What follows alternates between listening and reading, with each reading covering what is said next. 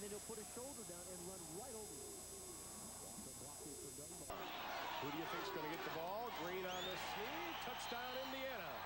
Well, that's how you score 12 touchdowns. He must date the head cheerleader or something. He scores all the touchdowns inside the one. You know, everybody gets it down there. He scores from the one. 11 touchdowns on the regular season, one here tonight, and Bill Mallory's troops take a 6-0 lead with 7:09 remaining in the first. And that was a nice drive set up by some very good defense. Remember, they played on a short field.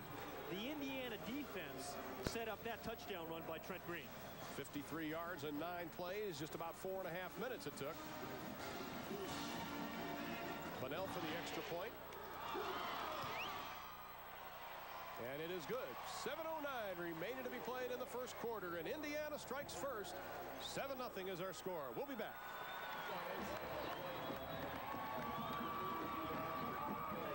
.09 remaining to be played in the first quarter as Indiana put together an impressive scoring drive, going 53 yards and 9 plays, 436. Not a bad 32 yards for Vaughn Dunbar. Yeah, but you notice who scored the touchdown? That's the old right. Quarterback. That's right. You send the girl roses and the other guy takes her home. And that always seemed to happen.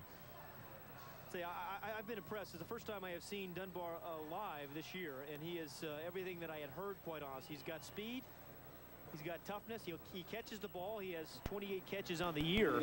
And you can see why people are awfully excited about his future after this game. But as we talk, really, this game is not necessarily about guys like Vaughn Dunbar. It's the guys who will never play again. And there's, well, 48 seniors playing tonight. See Kendrick Bell and Reggie Miller back for the Baylor Bears. Bunnell will kick it off. Well, Santana Dotson told us, he says, listen, I know this is my last game for Baylor and I want to make an impression, but I know there are a lot of people maybe watching this game and I want my draft to go up a little bit higher. Bunnell, a short kick. It'll come down to Kendrick Bell on about the 4. Bell spins away, hit hard at about the 19-yard line. No penalty. Some of the Baylor players wanted a late hit, 17-yard return. Let's go down to Craig Sager as Baylor seems to have changed their offensive game plan, Craig. Well, thank you, Ron. In the first 2 possessions, we saw Baylor throw the ball repeatedly to the outside. What that has done is forced Indiana to spread their defense the entire width of the field. Look for Baylor in this possession to run the veer to the inside and also look for a big gain, possibly, on the play-action pass. Big plays have been very much a part of the Baylor offense. 3rd time starting on the 20-yard line. Now, Grant Taft told us they're going to stick with their game plan and just keep pounding to see what Indiana does. Absolutely. Here it comes. Straight right up the middle, up to the 25. A pickup of 5 on the play. Robert Strait, the #1 recruit out of the state of Texas, and any of you who know about Texas high school football, that is saying something. In 1989, could have gone anywhere, came to Baylor because he wanted to be a great tailback and running back. They moved him to a fullback, and he was disappointed with that for a while. But in a veer offense, the fullback is really a misnomer because you're not primarily a blocker. You still run the ball an awful lot in the veer. The 6'1", 240-pound. He's a big one out of Cuero, Texas. They'll give it to him again. He breaks the tackle up over the 40 to the 45 and finally run out of bounds. Robert Strait, who came off arthroscopic knee surgery back in October, picks up a big gainer as Hagan finally runs him out of bounds. A pickup of 21. Yeah, watch the left guard, John Turnbull, right here, step down here. This man comes out. He's going to option it, so the fullback comes right in there off the tackle who steps outside. The left guard, again, Turnbull steps down on the nose guard. The left tackle comes down. That's number 75, Arroyo. Just a gaping hole in there, and that's what the problem the veer can present. He'll come back and option it, too. Try it again. This time no place to go. Straight. Picks up about 1. You talk about Turnpaw. 304 pounds for Turnpaw. John Miller comes up with a tackle. Straight, we talked about, he had scoped his knee on October 1st. Came back just in 11 days. He only missed 1 game. Had 115 yards against Rice. But then he injured his ankle against A&M. Yeah, it didn't go well for him. And again, talking to him this morning, I was impressed because it would have been very easy for a guy like that to quit. A high school, you know, everything in the state of Texas. But he hung in there, played through some adversity, and now he's getting his due. Here's goes in motion.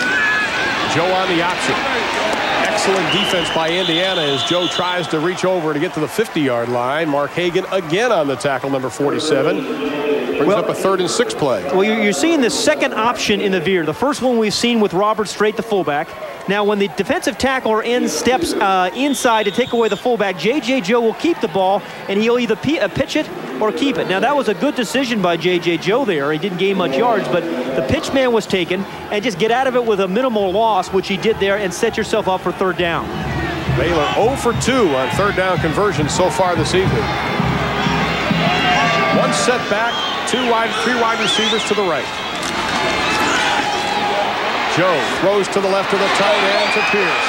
He finds his way up to the 40, down to the 37-yard line. Alonzo Pierce out of Houston Yates. Mike Middleton on the tackle. A pickup of 13. You know, Grant Taft was saying about Pierce this week that he's probably the best athlete on our team. And we ask our tight end to do a lot. He said he catches screens like this. He'll catch the ball over the middle. He'll block at the point of attack. And he can get downfield. He's a good option route runner as well as Alonzo Pierce. And we saw him catch his second pass of the evening, and he's been very good blocking at the point of attack thus far tonight. Pierce on the year only had 10 receptions. His longest was 34 against Texas Christian. Joe looks at a big play. Oh, incomplete to Lee Miles. I think he may have jumped too soon. Yeah, it looked like Lee Miles slipped a little bit on the natural grass. The grass here, they haven't played. Baylor has not played on grass since I think the second game of a year ago when they played at Arizona State. And everybody in the Southwest Conference plays on turf. Okay. That one. Pete, what happened now, the first play? It was all zone. The first option was all zone. They got it kicked. He got pushed. Oh, that's good sound inside as we go back to live action. Joe Mims on the handoff up to about the 39-yard line. Let's go back into the huddle and see exactly what goes on the Baylor sideline. 3rd and 12. He was running, but he was late.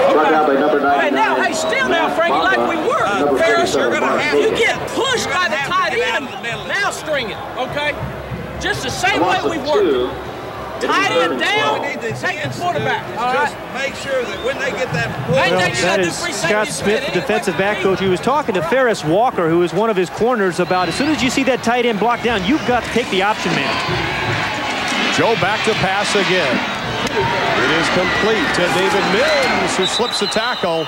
Gets up to about the 27-yard line. It may not be enough for the first down.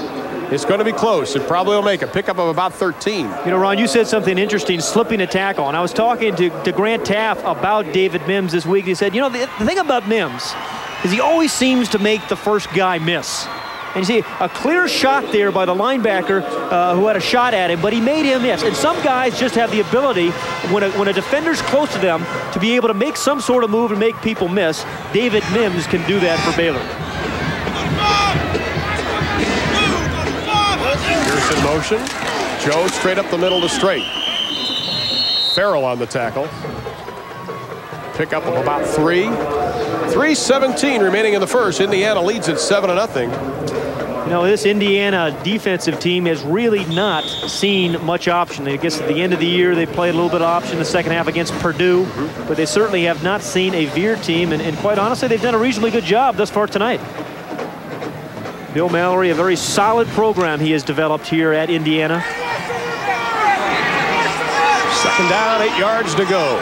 Ball just inside the 24-yard line of Indiana. Miles in motion. Baylor continues pounding it up the middle, and that was their game plan coming in, as Straight is hit by Troy Mason. Well, what you look for in a veer fullback is just what Grant Taft has in Robert Straight. You know, he goes 245 pounds, and he doesn't take a long time to get started. But this has been a very balanced team thus far tonight for Baylor. And you speak of balance? That is about as balanced as you can get. 3rd down and 4. Ball on the 20. 2:10 remaining in the first. Oh, the post pattern's open. Pierce in motion. Joe is hit behind the line of scrimmage by Farrell, and that is a loss of 3 on the play. You talk about the post pattern being open, Pat. Yeah, and Baylor has had an awful lot of big plays to Melvin Bonner here. You see all this area right in here. This is the post pattern. Now, this is the free safety. He's coming up here. This wide receiver has this entire area to run a play. Now, Bonner has had a very big year on that one route. That's all he's run is the post pattern, and he's caught 6 touchdowns. So I would expect to see Baylor on their next drive to come back with a post play. A 38-yard field goal for Jeff Ireland. And this is something Grant Teaff was concerned about his kicking. Ireland only 11 of 25, and there is the fake. Going deep in the end zone. Incomplete. Kent Bretham on the pass.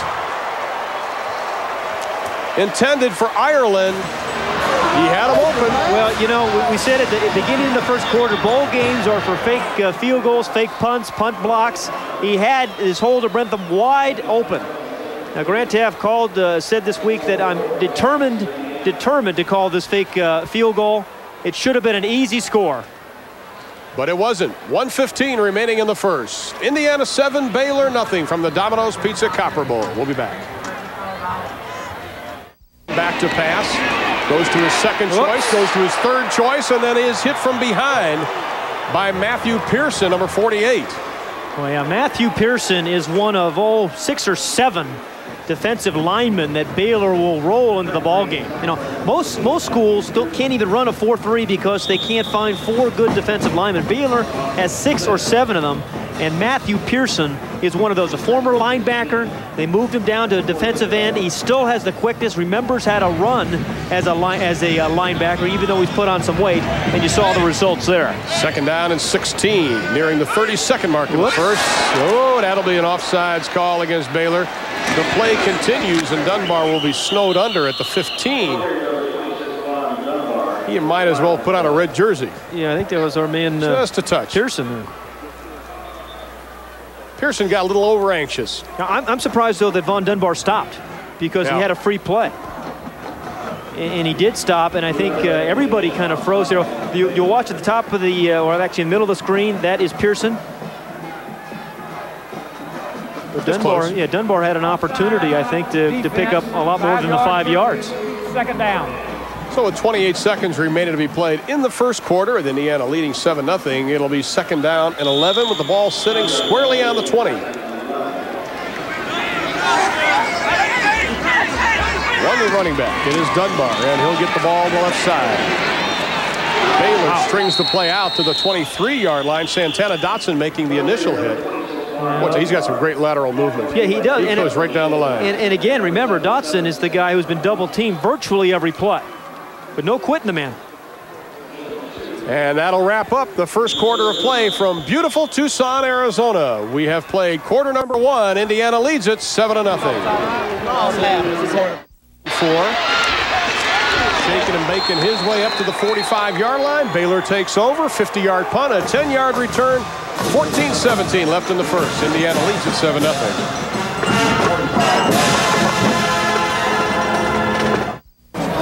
Well, Indiana very pleased with their defense so far. However, when Baylor is in a passing situation, they go to what's called a nickel 2. Lance Brown, number 25, a very integral part of that defense. He twisted his knee on the last series. He's out for the game. Ron? I'll put some pressure on Damon Watts, the other free safety for Indiana, as they lead 7-0. 14-17 left to be played in the first half. Don't fall off that stool up here now. Tell you what, the first time I sat down, I almost broke my back. Bad start of the year for you. Pierce right behind Joe, and he goes in motion. Pitch back to Mims. What a way to find the hole opening. Crosses the 40 down to the 38 to the 36-yard line. I'll tell you, that's a nice run by David Mims, but he got some great blocks by his wide receivers, including number 80, Steve Stutzman. Watch as you see Mims. This is how they started the game, with the same play. The pitch off the left side. Picks up a good block by Arroyo, the left tackle. Now watch the wide receivers coming. There's the tight end, 88 Pierce. The wide receiver, Stutzman, number 80. If your wide receivers block like that, you can turn those little 5-yard gains into 10 or 15. It was good personal effort by Mims. Baylor tries the middle again on 1st and 10 from the 36-yard line. It is John Henry in for Robert Strait. You know, David Leaks, number 69, the sophomore for Baylor, playing in the right guard position for Monty Jones, who was suspended for the game by Grant Taft for breaking the team rules. He has done a very nice job thus far in this game. He should play left mountain though for him. Yeah, there was a rumor he cut himself shaving last night and bled sausage gravy. Joe pump fakes, and he is going to be dropped. His first sack of the game, as Beauchamp and McDaniel are there to meet J.J. Joe. A loss of 2 on the play. Again, good penetrating defense here. You see how quickly they get off on the ball? I think it was 97 McDaniel who got off right at the right time, right when the ball was snapped. A perfect time. Beauchamp is there to clean it up, but it was really Larry McDaniel, number 97, who got off the ball quickly and caused the problem. That brings up a 3rd down and 12 as we near the 13-minute mark of the second quarter. You talk about leaks. Grant Taft had the greatest line. He goes, I know that old boy's going to have his eyes are going to be glazed over. His mouth's going to be dry. This is his first start. Yeah, but you know, he's settled in now. He has settled in. You get that first lick, you're ready to go. Single setback. Baylor takes to the air again. J.J. Joe throws it onto the Indiana bench. Well, you know, this has been very uncharacteristic of Baylor, what we're seeing here tonight. They have been, I believe, in 3 third and long, very long situations. And when you're running a veer team, you expect to be 3rd and 2, 3rd and 3. But the Indiana defense has taken that first option away. That's the fullback, Robert Strait. So Bill Mallory's defense has done a very nice job. J.J. Joe just 4 of 11 tonight, and on the year he completed better than 50% of his passes. As Ken Brentham, number 9, back to punt for Baylor. Scott McGowan, the single back to receive. Brentham tries to pooch kick it in the end zone. And he does. Finds the red Indiana. 38-yard punt with the win, and Indiana will take over. 1st and 10. From their own 20, 12:39 remaining in the first half. Can't punt those into the end zone. I mean, you just give up 10, 15, 20 yards. Huh? If you're going to pooch it down the middle, you have to punt it very, very high to give your special teams a chance to get behind it. Beauchamp, you don't think some number 95 right there, yeah. Second team all Big Ten takes a big hit there. Yeah, there's some guys flying around though. Just what we expected in a game. Yeah, no national championships at stake, but an awful lot of pride. Indiana calls their first time out of the ball game. 12:39 remaining in the first half. Indiana on top by a touchdown. Okay.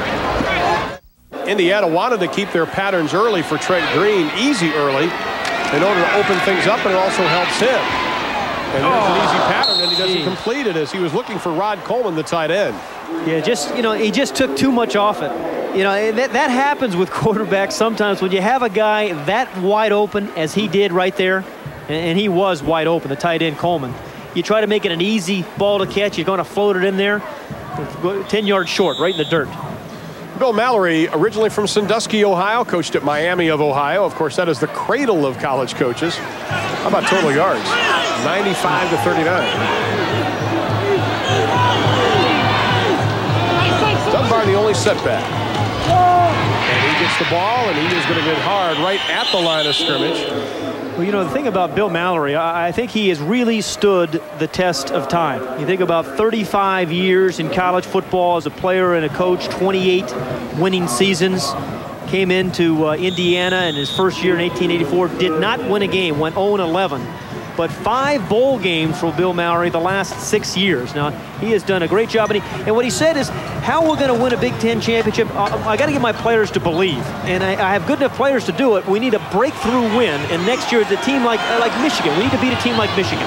3rd and 8. Indiana was in the top 2 in the Big Ten in 3rd down conversions with Ohio State. Green over the middle. He has a man open. It is complete to Thomas for a first down, Indiana, on their own 48-yard line, a pickup of 26. You know, Trent Green has done a very good job this year of spreading the ball around, and Eddie Thomas has been his leading receiver. 50 catches on the year. This is a frozen rope. That is a doggone good throw to a receiver who was pretty well covered by Lachey Matson, number 7, the outside linebacker. But he hung in there in the pocket with some patience and just drilled the ball right down the middle, and Eddie Thomas goes up top to make the catch. Make that more interesting. Eddie Thomas, you said he led him with 50 catches. He started only 4 ball games.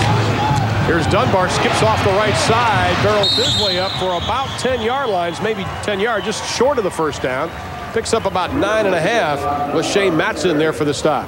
Interesting thing about watching Vaughn Dunbar, and You look at guys like Emmitt Smith in the pros, and Bobby Humphrey reminds me a little bit of him, is when guys get close to him, even when, lots of guys can make moves when they're out in the open field, but he is making moves and making people miss when they're right next to him, and that is a very difficult thing to do.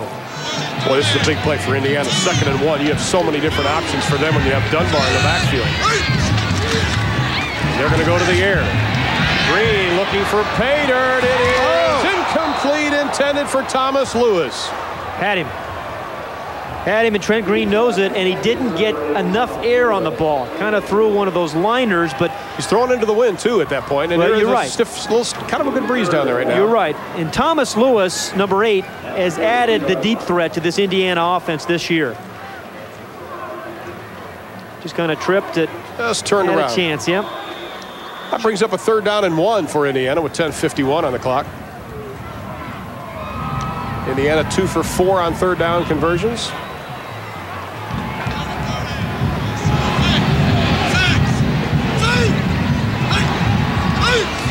Green barks out the signals, hands off to Dunbar. Quick shot right up the middle. Is Shane Matson there for the tackle? Boy, but not before Dunbar. Boy, that quick hit gets the 1st down. But did he get a good lead block? Yeah. I mean, you say Vaughn Dunbar picked up the 1st down, but the fullback there, I think it was Todd Walker. Boy, did he put a shoulder on somebody. The inside linebacker, I think, was Hafford of Baylor, to create the hole for Dunbar to run through. There's the time remaining and our score in the ball game.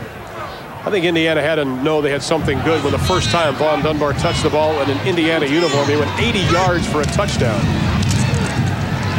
Green rolling out to his left. Looking for anybody. He's going to run out of real estate. Oh, he is hit hard. That'll be a penalty. My goodness, his clock, the parts were taken apart and cleaned. You know, he bounced right back up. And his contact may have popped out of his eye. Brian Hand. It may have been his eye. Let's take a look. Man, did he take a shot. There was absolutely no doubt that he was out of bounds. This is our hurt cam. Yeah. Kaboom.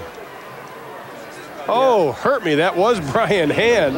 Yeah, you don't think some seniors like Brian Hand want to get those last couple of licks in on some quarterbacks before their careers may well be over? Brian, the white line means the field's done. But, you know, this has been the difference in Trent Green this year from a year ago. Remember? A year ago he got benched. They thought he was, well, maybe in their words, kind of a mousy quarterback, but he developed.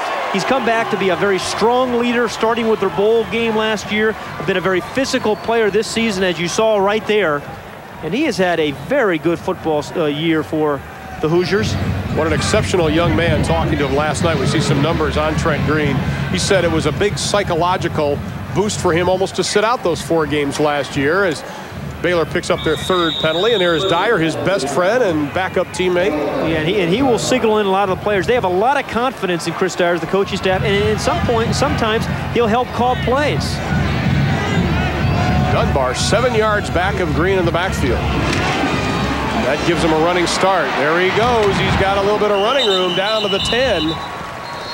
A pickup of 4 on the play for Dunbar as Curtis Hafford is there for the tackle. You know, Ron, you mentioned something interesting. That, you know, Vaughn Dunbar, who lines up 7 yards in that I formation, you need completely different types of offensive line for Indiana and for Baylor, because Baylor runs that veer. It's a quick hitting thing. In the I formation, you have to have linemen that can lock on to defensive players and sustain their blocks, and particularly with a cutback runner like Vaughn Dunbar, because he can go anywhere. So you have to stay in your blocks a little bit longer. 2nd and 5, a 2 tight end situation now for Indiana.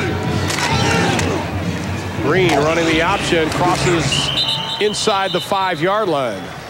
You know, bringing up a 3rd and 1. Yeah, again, the option play inside the 10-yard line. And many college football teams will do this. They're I football teams, they're throwing football teams, until they get inside the 10-yard line. Like Notre Dame, for example, and Indiana. They run the option down here because it takes disciplined defense to play against the option. And defense by nature is aggressive inside the 10-yard line. 3rd down and 1. 9:05 left in the first. 2 tight ends again for Indiana. Green will keep it. Easily crosses the 5 and makes his way down to the 3 as Marcus Lowe tries to stop him. Not enough. It'll be 1st and goal for Indiana with 1 second inside of 9 minutes. Now, Ron, you mentioned that they've had some tough traveling inside the 20-yard line this year. But I'll tell you, in tonight's game, they have been very productive plays, picking up first downs, keeping drives alive inside the 20-yard line. They've thrown the ball well. They've run with some power. They've run outside. They've run options. The sequencing of plays that Indiana has shown this evening has been very imaginative and quite honestly, rather successful. This is the 11th play on Indiana's drive that started way back on their own 20. Dunbar, no place to go. Now, Baylor is excellent against the run. They only gave up 112 yards per game rushing per team. Curtis Hafford on the tackle. Yeah, but usually when you have, as George Ballou signaling in the plays there, he's the offensive coordinator of Indiana with a man with a headset, and there's Bill Mallory. But usually when you have a guy who runs for 1,600 yards, you have a lot of 1,600-yard blockers, too. That's right. And, Randy Snyder, the right tackle, number 69 for Indiana's. Indiana's had a good year. Sean Harper, the left tackle. This offensive line is pretty solid for the Hoosiers. Walker behind Green, and Dunbar on the fake. Green is going to be hit for a big loss back to the 16-yard line. Frankie Smith, number 37, out of Groesbeck High in Texas. Frankie Smith may well be the best cover guy in the Southwest Conference, number 37. But this guy can tackle as well. Grant Taft was saying he's one of our best tacklers on defense. And again, when you're playing against an option or a rollout or a bootleg quarterback, you have to be able to cover receivers downfield, but then you have to be able to come up and make plays, and Frankie Smith just did a great job right there. A loss of 10, 3rd and 14. Now, Indiana went to a wide-open attack to improve their third down conversions. Eddie Thomas, Thomas Lewis, and Scott McGowan all split out for the Hoosiers. It's a draw to Dunbar. He's tripped up. Boy. And they'll spot it at about the 15. Robin Jones, the defensive end, got a hand on him. We are in Tucson, Arizona for the 3rd annual Copper Bowl. Arizona Stadium with 7 minutes even remaining to be played in the first half. Indiana struck first, and they lead it 7-0. Along with Craig Sager and Pat Hayden, I'm Ron Thulin. Wishing you a Happy New Year. Happy New Year to you. Yeah. That's right, coming up. And hopefully this game will be over before New Year starts anywhere in the world.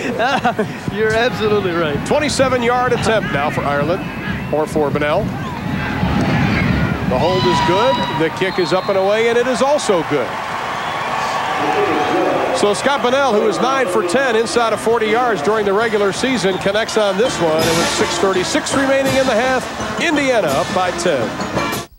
Wednesday night on 10 years probation. No! He's sentenced to hit the road. Is he the driver or the porter? Looks like the janitor to me. Man, you can't ask me to fix a bus and go to Washington with a bunch of funky kids. It's a 9. And Indiana had 17 drives of 70 or more yards. This was an even 70-yard drive. Took them 14 plays in 6:03. It was the field goal by Bunnell. That'd give the Hoosiers a 10-0 lead with 6:36.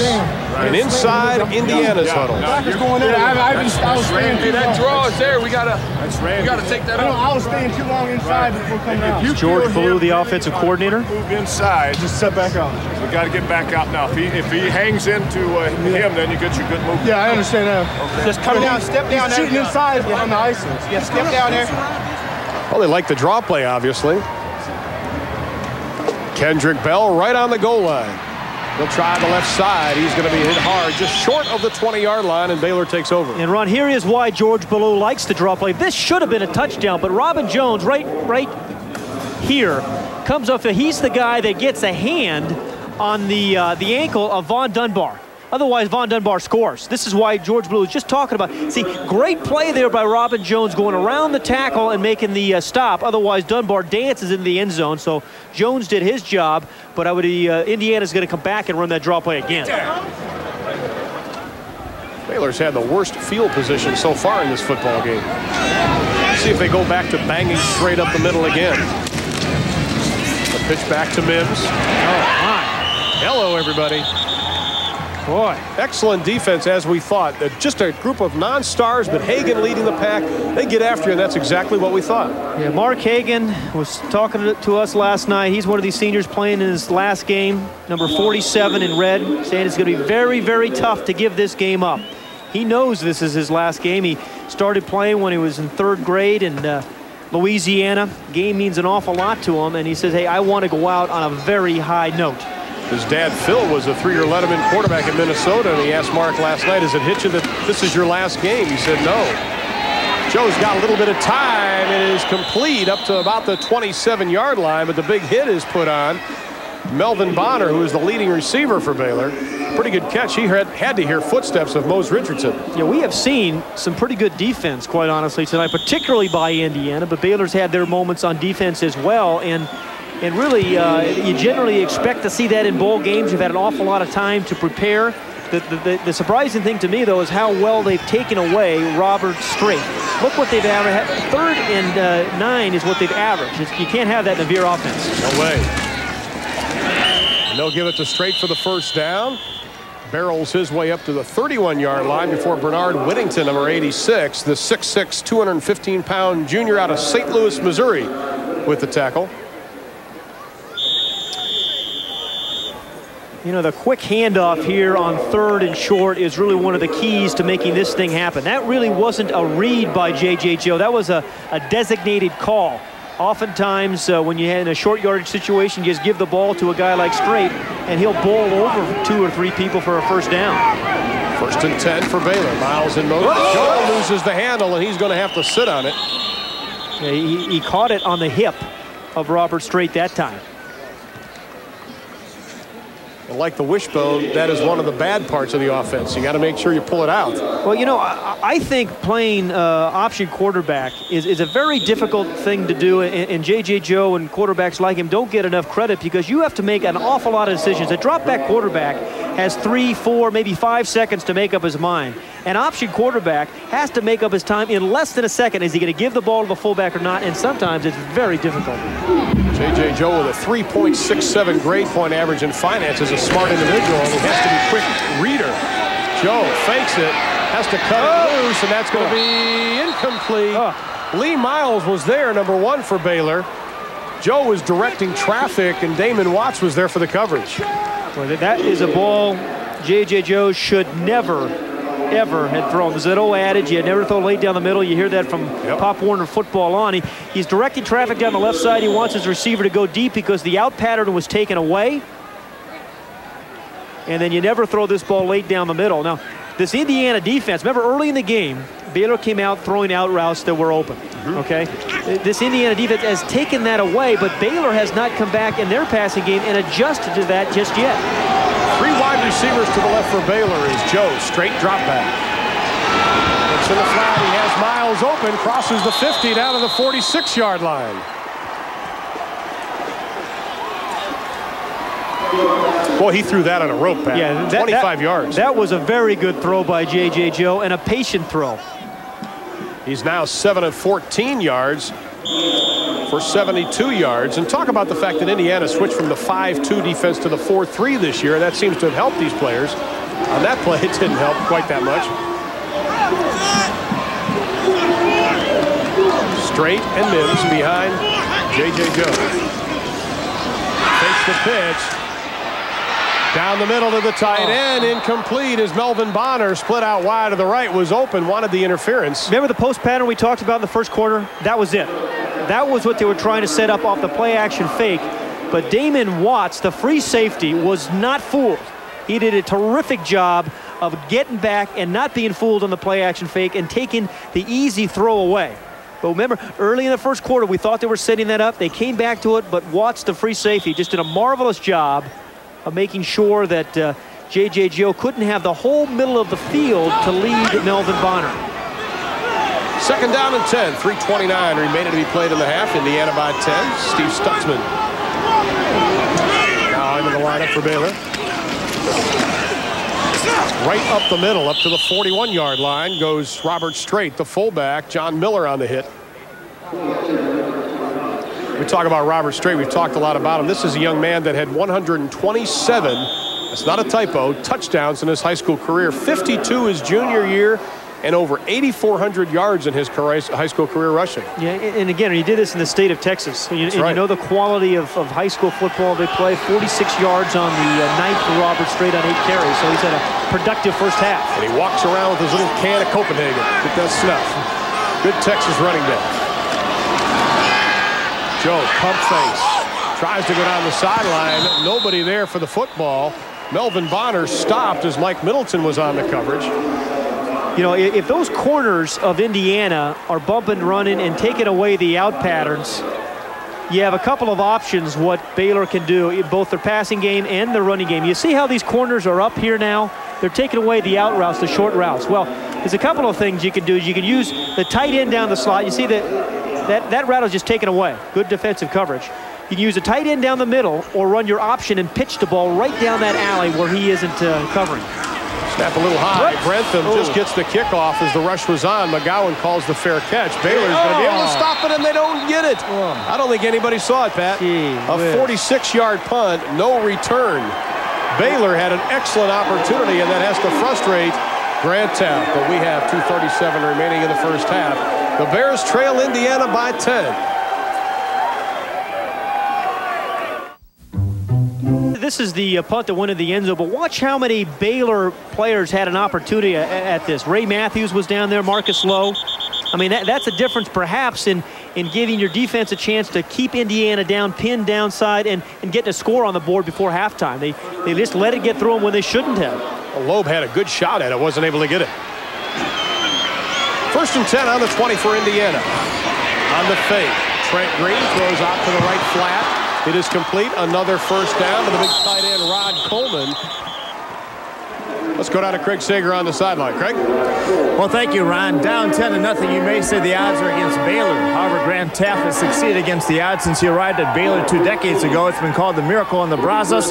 We'll go to Waco, Texas at halftime. We'll also visit with Dick Steinberg of the Jets on the uncertainty of the NFL draft. Back to Ron Thulin and Pat Hayden.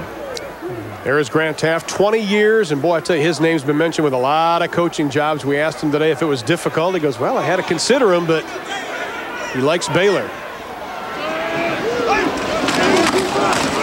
Green again. No pressure by Baylor. Throw it out to the flat. A pickup of about 10 again as Ross Hales comes down with it. Pickup of 11 and another first down for Indiana. Well, you know, I love to see teams come back with plays that are successful. The play earlier, they threw the ball to the tight end, Rod Coleman.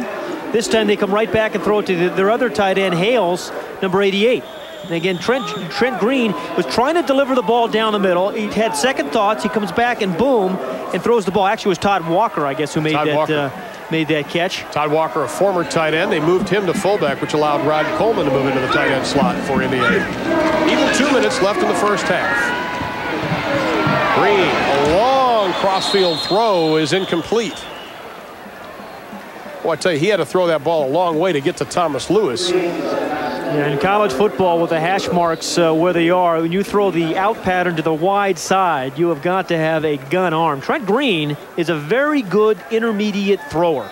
I mean, he's had some real success this year doing that. Now, Indiana up by 10 points, 1:54 remaining. They have 2 timeouts going here, which I'd like to do. The big play receiver has been Thomas Lewis this year. Get the ball to Lewis or Eddie Thomas, one of those receivers on the move, running away, a crossing pattern, running away from a defender. Eddie Thomas is number 7. Thomas Lewis is number 8. And Green with the straight drop back is flushed out of the pocket. Has to just pooch it off to Dunbar, who makes his way up to the 44-yard line of Baylor.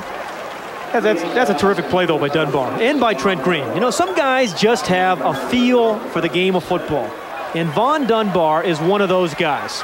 Now, he's in the backfield blocking right now. He is picking up linebackers, helping out. He sees his quarterback in trouble, finds a little open area, and makes a nice little catch. He's 29th of the year. But like I said, some guys who are blessed in some ways don't necessarily have a feel for the game. Vaughn Dunbar does. 4 plays, all passes so far in this drive as Thomas and Lewis split out wide to the right. And Green's looking for one of the 2 of them, and he is stripped of the football. It is loose. And it'll belong to Indiana. Well, I think it was Albert Fontenot. Fontenot, who almost went to Colorado, and now Indiana calls a timeout. They have 1 timeout remaining, but with 1:16, they do have the football. 10-0 Indiana. We're still in the first half.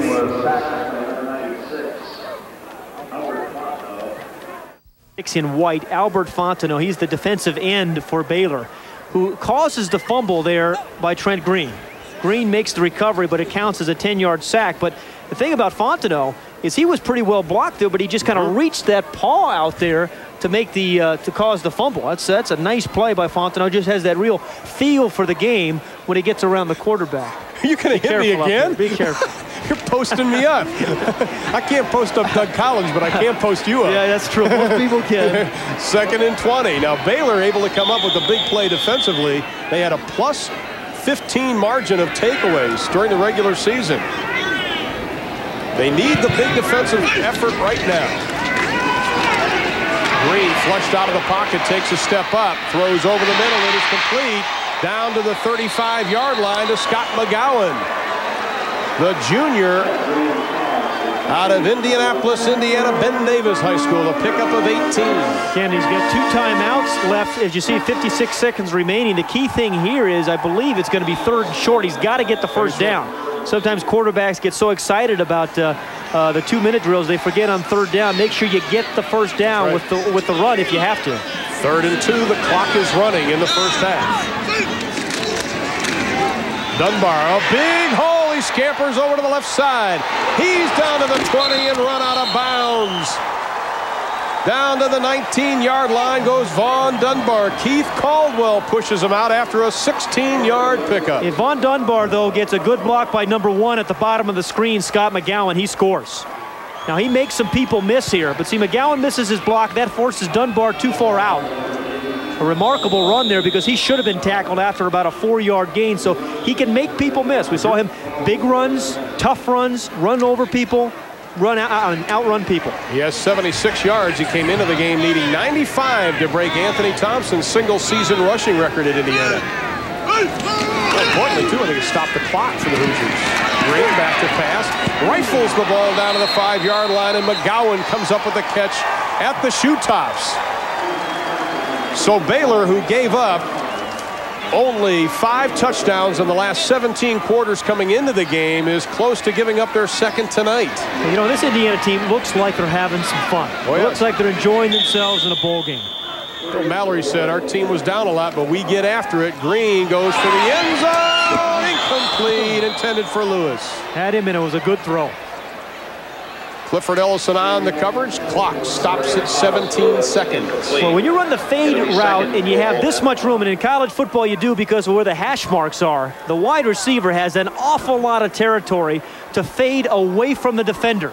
He had Clifford Ellison, who was injured, wasn't sure he was going to be able to play tonight, but he probably should have caught that ball, Thomas Lewis. But a good call, good touch throw by Trent Green. We mentioned at the top of the broadcast, Indiana said they needed to throw the ball in order to win this evening. They are throwing it and they are running it as Eddie Thomas splits out wide to the right. 2nd and 5, 17 seconds left in the first half. The draw to Dunbar. He kicks to the left side. Patered Indiana. Boy, this guy is for real. Vaughn Dunbar has made virtually every kind of run and a lot of moves tonight. Tell you, number 77, Phil Trenter, the big 6'6", 285-pound senior out of Lorain, Ohio, came up with a really big block for Dunbar. Yeah, you're right, he did. But remember, making moves in a small area, and then he outruns people. You're right, he did make a nice block. But, boy, I'll tell you, he's given you virtually everything, but he's been tough, too. Tough to bring down. He's got those happy feet. 80-play drive, 10 plays. Bunnell will try to put a little icing on the cake. Oh, my. Almost blocked, but it is good. And with 12 seconds remaining to be played in the first half, Indiana showing a little offensive punch. They lead the Baylor Bears 17-0. Trent Green threw 7 times in that drive, but this was the big play. Yeah, another night at the Improv here for Vaughn Dunbar, because this play is supposed to go right here. Now, the left tackle does a great job of closing it down. Dunbar comes in here and bounces it outside, which he's done this night.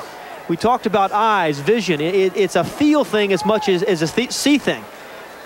And you're right, Phil Trenter, number 77, picks up a big block, and he has the speed, the burst, to be able to take advantage of that. And we see Vaughn Dunbar only 14 yards away from a new Indiana single-season rushing record. And he's only 1 game away from entering the National Football League and becoming first national Dunbar. Yeah, you know what I've liked about Dunbar, though, is he's earned his yards at Indiana. I mean, he was highly recruited, actually had to go to JC, came to Indiana, redshirted for a year behind Anthony Thompson, played on the scout team, and then had the 1,200-yard season last year. Again, This is a guy that's worked awfully hard. He comes to practice every day. He plays every Saturday. He plays hard every play, and he deserves everything he's gotten this year. He was a JUCO All-American at Northeastern Oklahoma A&M. And he went to Indiana because he said while he was at junior college, the Indiana coaches stayed with him. A little pooch kick by Bunnell. It'll be short, picked up at about the 28-yard line, crossing over to the 32-yard line for Baylor with just 8 seconds left. Bradford Lewis, a fullback. Well, it's going to be a tough halftime, I think, for Grant Taft. He's down by 17 points. The Veer is traditionally not a great comeback from behind team, although Craig Sager was saying he's had teams that have been very good at coming from behind, but it's going to be up to that man, J.J. Joe, to come up with some big plays, I think, in the passing game the second half for Baylor to get back into it. Well, Chuck Reedy, the offensive coordinator, has to come up with some big plan for the second half. Just a reminder, coming up at halftime is our Aflac College halftime report with Craig Sager, and the miracle on the Brazos, as Frank Fallon, longtime Baylor radio announcer, would call it. Joe steps up in the pocket, and he is going to be dropped for a loss. That is the second sack as Matt Bamba, number 99, blows in for the sack. As we end the second quarter to the cheers of the Indiana Hoosiers. They will go to the locker room after the first half of play at the Copper Bowl, leading the Bears of Baylor 17-0. Bill Mallory is with Craig Sager now. Well, thank you, Ron. 17-0. An excellent first half. You're having fun out here. Well, yeah, but we got 30 minutes to play, and we stunk against Purdue, so we better have pull that trick this time around. What about the fact they came out passing so much? Did that surprise you? Well, no, that's what we wanted to do, mix it up and, again, be consistent. There's some passes we should have had, some passes we should have caught there, and we had a couple breakdowns on protection. Again, we shouldn't have that. So, again, there's things we've got to do better in the second half, but I'm pleased to get off to a good start. Up 17-0, but you still have a chance to yell them at halftime. Oh, yeah, we'll be in there getting with it. Okay, 17-0 the score at the halftime. The Aflac College halftime report will be coming up in a moment as we continue our coverage of the Copper Bowl from Tucson, Arizona. We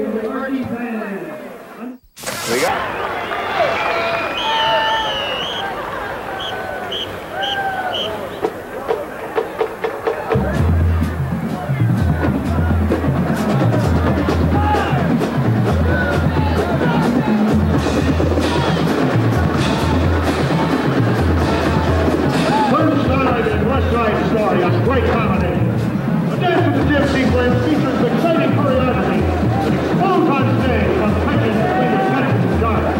Our dancers are highlighted now as they capture the spirit of the scene.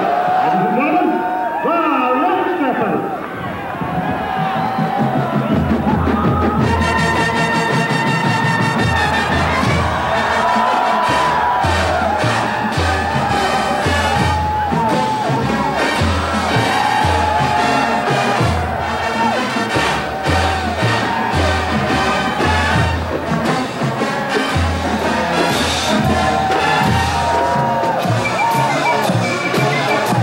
With their defense, Vaughn Dunbar, 84 yards, but the defense, I think Indiana really set the table for the offense at 17 points. And exactly that, is Indiana did just about everything they wanted to do in some of the first half highlights. We showed just how aggressive this Indiana team could be, and it started off with a fake field goal by Baylor. Yeah, Baylor had the one chance to get the ball in the end zone. Now, you say, hey, maybe Grant Taft shouldn't have done this. No, he should. It was a perfect call. They had the defense fooled, and they just couldn't execute it because the holder was wide open. It should have been a touchdown there. We talked about Indiana's defense. These guys played well. 47 Hagan in the red jersey. You're going to see him. We've talked about his senior season. This game means a lot to him. He said it's going to be tough for me to give this game up, and you see why. This is a guy who plays with passion. Now, the offensive star, you mentioned Trent Green, but the real one has been Vaughn Dunbar. I have been incredibly impressed with this guy, and he certainly came in highly touted. All the accolades, I think, are appropriate. He can run over people through them and hurdle them as well when it calls for it. So he's been impressive. He has been exactly what we thought he would be. So quickly in the second half, what does Baylor have to do? Well, Baylor, I think, they're going to have to start it defensively. Their defense is going to have to set their offense up. This is not a great catch-up offense, so I think their defense is going to have to cause a couple of turnovers. Indiana didn't have any in the first half. And also, Baylor might need the big play. And if you're a Baylor fan, don't forget, Baylor got 21 points in the fourth quarter against Texas as they beat the Longhorns in Austin. But right now, they're down 17-0. This has been the Aflac College halftime report. Coming up, second half of Baylor Now.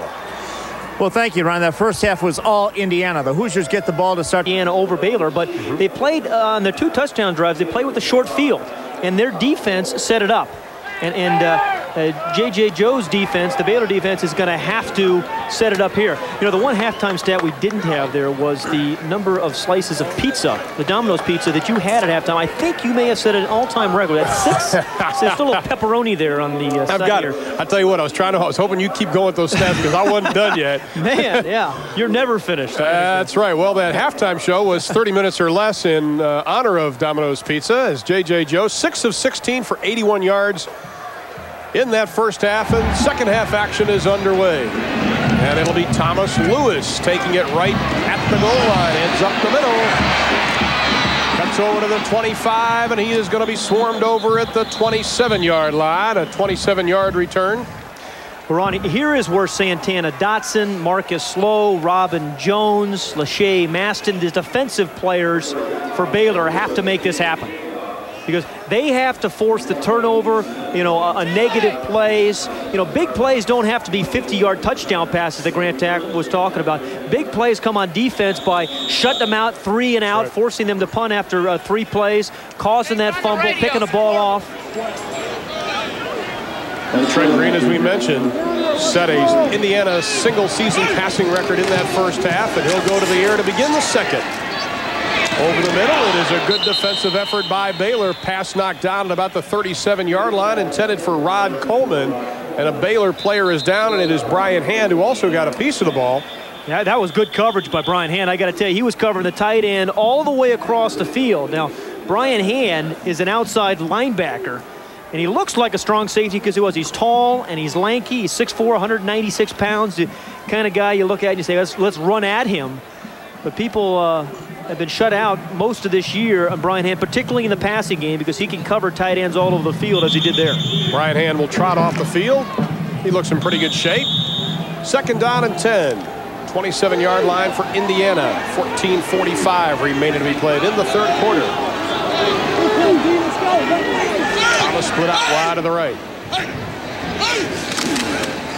Quick cadence to Dunbar. He's got a lot of open field across the 35, across the 40 to the 47, but we have a penalty flag down. He gets to the outside fast. He gave you his best Heisman move, quite honestly. There, you see the straight arm. We didn't see the straight arm in the first half. We saw everything else. And I think the penalty, it is holding against Indiana. Again, what Vaughn Dunbar does is make a lot at a very little. You see the straight arm there? And Dotson, number 77 for Baylor, he's the guy we said it has to start it off on this drive. He is their key defender. Good job of blocking up front early by Newton, number 60, the guard. And then Dunbar just runs right through the arm tackle of Dotson. That's the first Indiana penalty, Pat. Yeah, they're a well-coached team. Bill Mallory has done a very good job. We talked about the 4 tough losses on the road. Remember, he recruits in the state of Indiana, which really has about 4 million people. So he has to go to Illinois and Ohio, recruit some players like that. He says, hey, the high school football in Indiana is very, very good, and I think I can win with the guys I have. He was emphatic saying that, too. He was very emphatic saying about Indiana football players. Well, you go back to your main man, and the turf goes from underneath them at the 17-yard line. And Lee Bruder was there for the partial stop, loss of a yard. That brings up a third down and 21.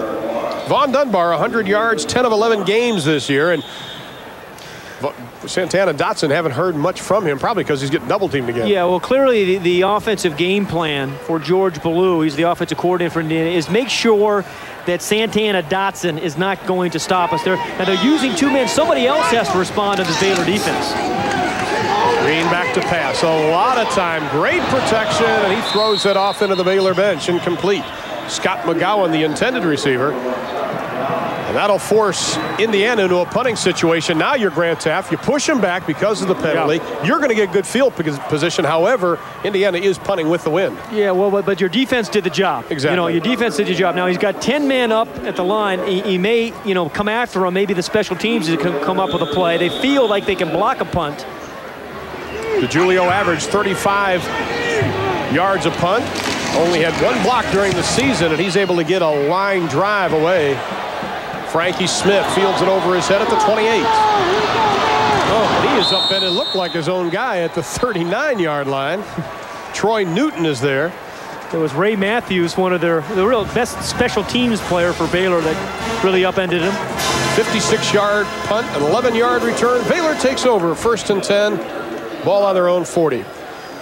First half possessions for Baylor. Well, we looked at that a little bit earlier, and it's not pretty. It's rather ugly, quite honestly. And the defense, though, I mean, the difference, I think, in the game and the score has been that Indiana's defense has set up 2 touchdowns, whereas the Baylor defense, really for the first time tonight, has given their offense a reasonable field position to do something with.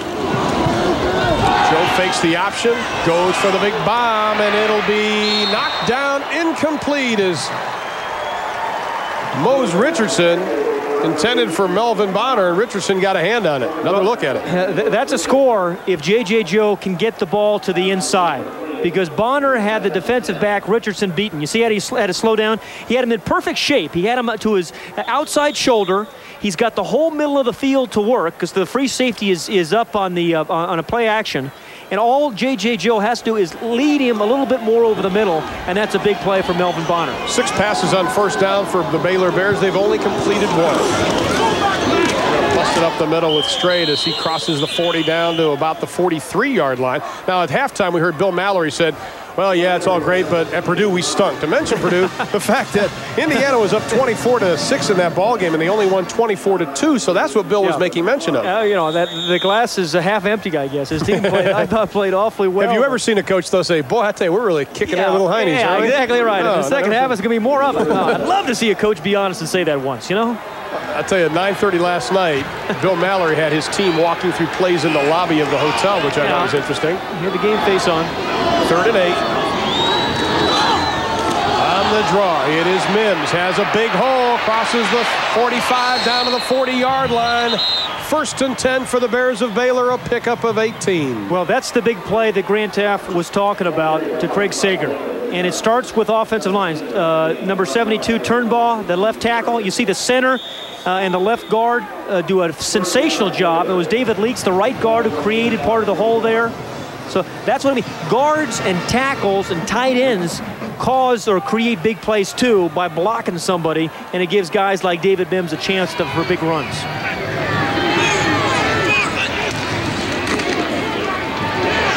Straight is met by everybody on Indiana's front 4. Gets up to the 40-yard line, pick up about a half a yard. Greg Farrell is the first one to make the big hit.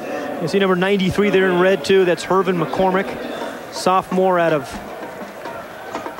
Brooklyn, New York, and Bill Mallory thinks that there he is, number 93, has a chance of being the best defensive lineman that he has ever had. And he's got everything that you look for in defensive line. Clearly the size, 6'4", 260. He can run sideline to sideline. He can rush a passer, and he plays hard every day down. 17-0, 11:35 left in the 3rd. Oh, is going to be hit. The ball is loose. Baylor gets a hold of it back to the 46-yard line. What a hit by Larry McDaniel, number 97, the senior out of St. Louis, Missouri. Again, we said it's a night of seniors, particularly those who are not going to be playing in the National Football League, and Larry McDaniel is one of those seniors, and he just gets off the ball perfectly. It was a nose tackle a year ago in a 34 defense. Now he's playing as a regular tackle, plays with leverage, gets underneath people, scrambles around, and you see the kind of year that he has had. Covered by David Leaks, making his first start, and it's 3rd and 16, ball on the 46 for the Bears. Joe's going to have to go upstairs with it. Over the middle, almost intercepted by Mark Hagan. It hit the senior right in the hands. Well, Bill Mallory has called Mark Hagan the hub of our defense. And Hagan slaps his helmet. He knew he should have had it. Well, you see how the way he was just reading the quarterback, Joe? Again, they had him lined up as a middle linebacker there. A year ago, he played inside. Now he's playing outside. But on that particular down, he played as a middle linebacker, just read the eyes of J.J. Joe. Brentham back to punt again. High snap. Whoa. Here comes Indiana. No penalty. Didn't get a piece of it, and it's going to be a short kick. It's a Baylor bounce down to the 14, down to the 13, down to the 12. Sold at you do the that 11. well. You do that very well. I've got a future. 33-yard punt, no return. 10:36 remaining to be played in the third quarter. The Hoosiers still have it over Baylor, 17-0. The third annual Domino's Pizza Copper Bowl live from Tucson in Indiana, 17-0. That is what they led at halftime. And they have the football, 1st and 10 on their own 12. They have been very efficient offensively. Trent Green changing the signals at the line. Change the signal, same play. Dunbar is smacked hard at the 10 by Brian Hand. Also Marcus Lowe, number 95, there to say hello to Mr. Dunbar. You know, Brian Hand has had a pretty productive evening. Remember, we saw him covering the tight end a couple of plays ago, knocking a ball away from a pretty well-thrown pass. And there on first down, the run, he goes up and stuffs the run. So he's been able to play well on third downs and passing situations in the running downs, too. Last 2 carries, Vaughn Dunbar has picked up losses. We're going to try him again. How about 3 in a row? Able to pick up a couple of yards on the play. 9:55 remaining to be played in the third quarter, and we are live at Arizona Stadium in Tucson, Arizona for the Domino's Pizza Copper Bowl. Right now, Indiana leads 17-0, along with Craig Sager and Pat Hayden. I'm Ron Thulin. Glad to be with us this New Year's Eve night as we're set to bring in 1992, and it is going to be an exciting one on Turner Broadcasting. Well, you know, I think I expected this to be a closer football game, quite honestly. And as we've talked about, the difference to me has been Indiana's defense really setting the table for Vaughn Dunbar and Trent Green. Green back to pass. Boy, was that a throw. At the 20, he throws it on a row, complete to Eddie Beatty. Beatty is driven back, but they'll put it up to the 20, and it'll be short of the first down. Boy, he did. He had a little mustard on that. Yeah, that was a major league throw by Trent Green. But the defense, the Baylor defense now twice, 2 series, they forced the punt by Indiana. They came after the punter last time, and they've got 10 men up on the line again. Frankie Smith is back. He is back at about the 43-yard line as DeJulio goes back. 10 men on the line of scrimmage for Baylor. And they back off. And he boots the daylights out of this. Down to the 31-yard line. Smith looking for some running room, shaking and baking, and no place to go. 49-yard punt, a 4-yard return. 8:30 remaining in the third. Indiana still leads it, 17-zip. We'll be back. A lot of weight with Ned Simon, our producer, whose wife's expecting a baby any minute because they want to show me, first of all, with my glasses on, and second of all, eating my third piece of pizza. This is nice. Now, did you order it with the anchovies? No. Well, they look like eyebrows. You didn't want those, yeah. I'm from Pittsburgh. We just have pepperoni. Nice. Third piece, and you got a little bit right in between your teeth there, too. Well done on the pepperoni. My wife has always wanted me to wear my glasses on the ears, but she's probably asleep back in Atlanta already. 17-0, 8:30 remaining to be played in the third, and on 1st and 10 on the 35, John Henry gets the call. And coming up next on TBS after tonight's ball game, the movie Cooley High, starring Garrett Morris, a personal friend of Pat Hayden. That's coming up next on TBS. So spend your New Year's Eve watching Cooley High on TBS. Well, you have big plans for 1992 or the rest of New Year's Eve, I assume, Ron, right? Get ready for Detroit and Dallas NBA action on Friday in Dallas. Start getting back to work. You really know how to have a good time. I'm a party animal. J.J. Joe pitching it back to Mims. Finds a little bit of running room. Crosses the 40 down to the 42-yard line. Okay, again, Baylor down 17 points. 7:44 remaining in the third quarter here. They need that big play. They need someone to step forward. Grant Taft needs one of his wide receivers. That's Lee Miles there, who's been a big play guy for them this year. Or it's David Mims on the outside with a play. We haven't seen J.J. Joe, the option quarterback, really keep the ball much and get himself into a little bit of a seam. But somebody has to step forward. You know, on this drive, I believe that Baylor's going to have a chance. I'm not sure Baylor was really ever shut down in the regular season. They're 5 of 11 on third down conversions right now, and Baylor has to call a timeout because if not, they were going to be penalized with 7:11 remaining in the third quarter, 17-0. Indiana on top as the Indiana defense has played extremely well. Now let's take a look at tonight's Silver Bullet scoreboard. A couple of bowl games scored. 8 straight bowl victories. Congratulations to Terry. Here comes a little trick play. Mims looking to throw back to Joe, and he is going to be smothered back at the 34-yard line. Mark Hagan is there again for the tackle, a loss of 7. And Pat, you and I saw that coming. That did not develop the way it was drawn up. Well, this has been a very disciplined Indiana defense. Now watch. Indiana, one of the guys on the left part of the screen sensed that there was going to be a throwback. I mean, he just took that away. Good penetration. And again, one more time, it's Mark Hagan cleaning up. The left hand of the screen, somebody's not fooled over there. It looks like a pass all the way. Should have made it look a little bit more like a run. Good penetration there by Beauchamp. And Hagan, as he's done most of this evening, kind of cleaning up. And the guy that Mallory has thought so highly of, Mark Hagan, over the years. And Mims is down on the field. He is hurt as Baylor faces a 4th down and 11. 6:47 left to be played in the third. Indiana has control of the game right now. They lead at 17-0. We'll be back. Able to walk off the field, holding his left or right wrist, and I think he thought it was a late hit, Pat. Yes, and some of the Baylor coaches were complaining that too. You'll see Hagan, number 47, get a shot at him. And then 97, late in the picture, McDaniel. I don't know. I mean, I think you could probably call it either way, but we certainly hope that David Mims is able to get back in the ball game. The numbers on Mims so far this evening, and back to Pat. Punt again, and is Kent Bretham, and Scott McGowan back to receive. He's punting into the wind, stands on his own 20.